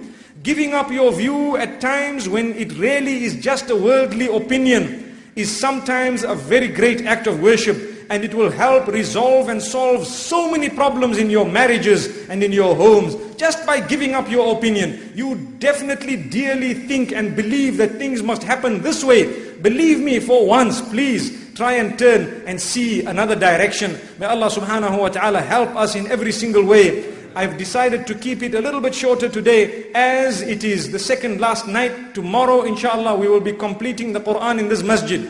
We ask Allah subhanahu wa ta'ala to benefit us all and to grant us all the acceptance to have listened to every single word of the Quran. And at the same time, tomorrow evening, we hope and pray that we can go through some of the supplications and du'as that Allah subhanahu wa ta'ala has made mention of in the Quran, with the idea of benefiting from it. Starting with the fact that we need to make a du'a that Allah grant us spouses and children who will be the coolness of our eyes. Listen to what Allah subhanahu wa ta'ala says in Surah Al-Furqan, describing the believers, the true believers. He says, وَالَّذِينَ يَقُولُونَ رَبَّنَا هَبْ لَنَا مِنْ أَزْوَاجِنَا وَذُرِّيَّاتِنَا قُرَّةَ أَعْيُنٍ وَاجْعَلْنَا لِلْمُتَّقِينَ إِمَامًا. The true believers are those who make a prayer to say, "Oh Allah, grant us from our wives and our children those who will be the coolness of our eyes and make us leaders of the righteous." Subhanallah. So this dua, we need to make it on a constant basis. The reason is, if you are not married, Allah will grant you a spouse who will be the coolness of your eyes together with righteousness. And if you are married, Allah subhanahu wa ta'ala can help improve your condition as well as the condition of your spouse through the same dua and supplication. May Allah subhanahu wa ta'ala grant us happiness in this dunya as well as in the akhirah. And may Allah subhanahu wa ta'ala help us help one another. And at the same time, may He really help us to enter Jannah through His mercy. Wa sallallahu wa sallama wa baraka ala nabina Muhammad. Subhanallah bihamdih. Subhanakallahumma wa bihamdika nashhadu an la ilaha illa anta nastaghfiruka wa natubu ilayk.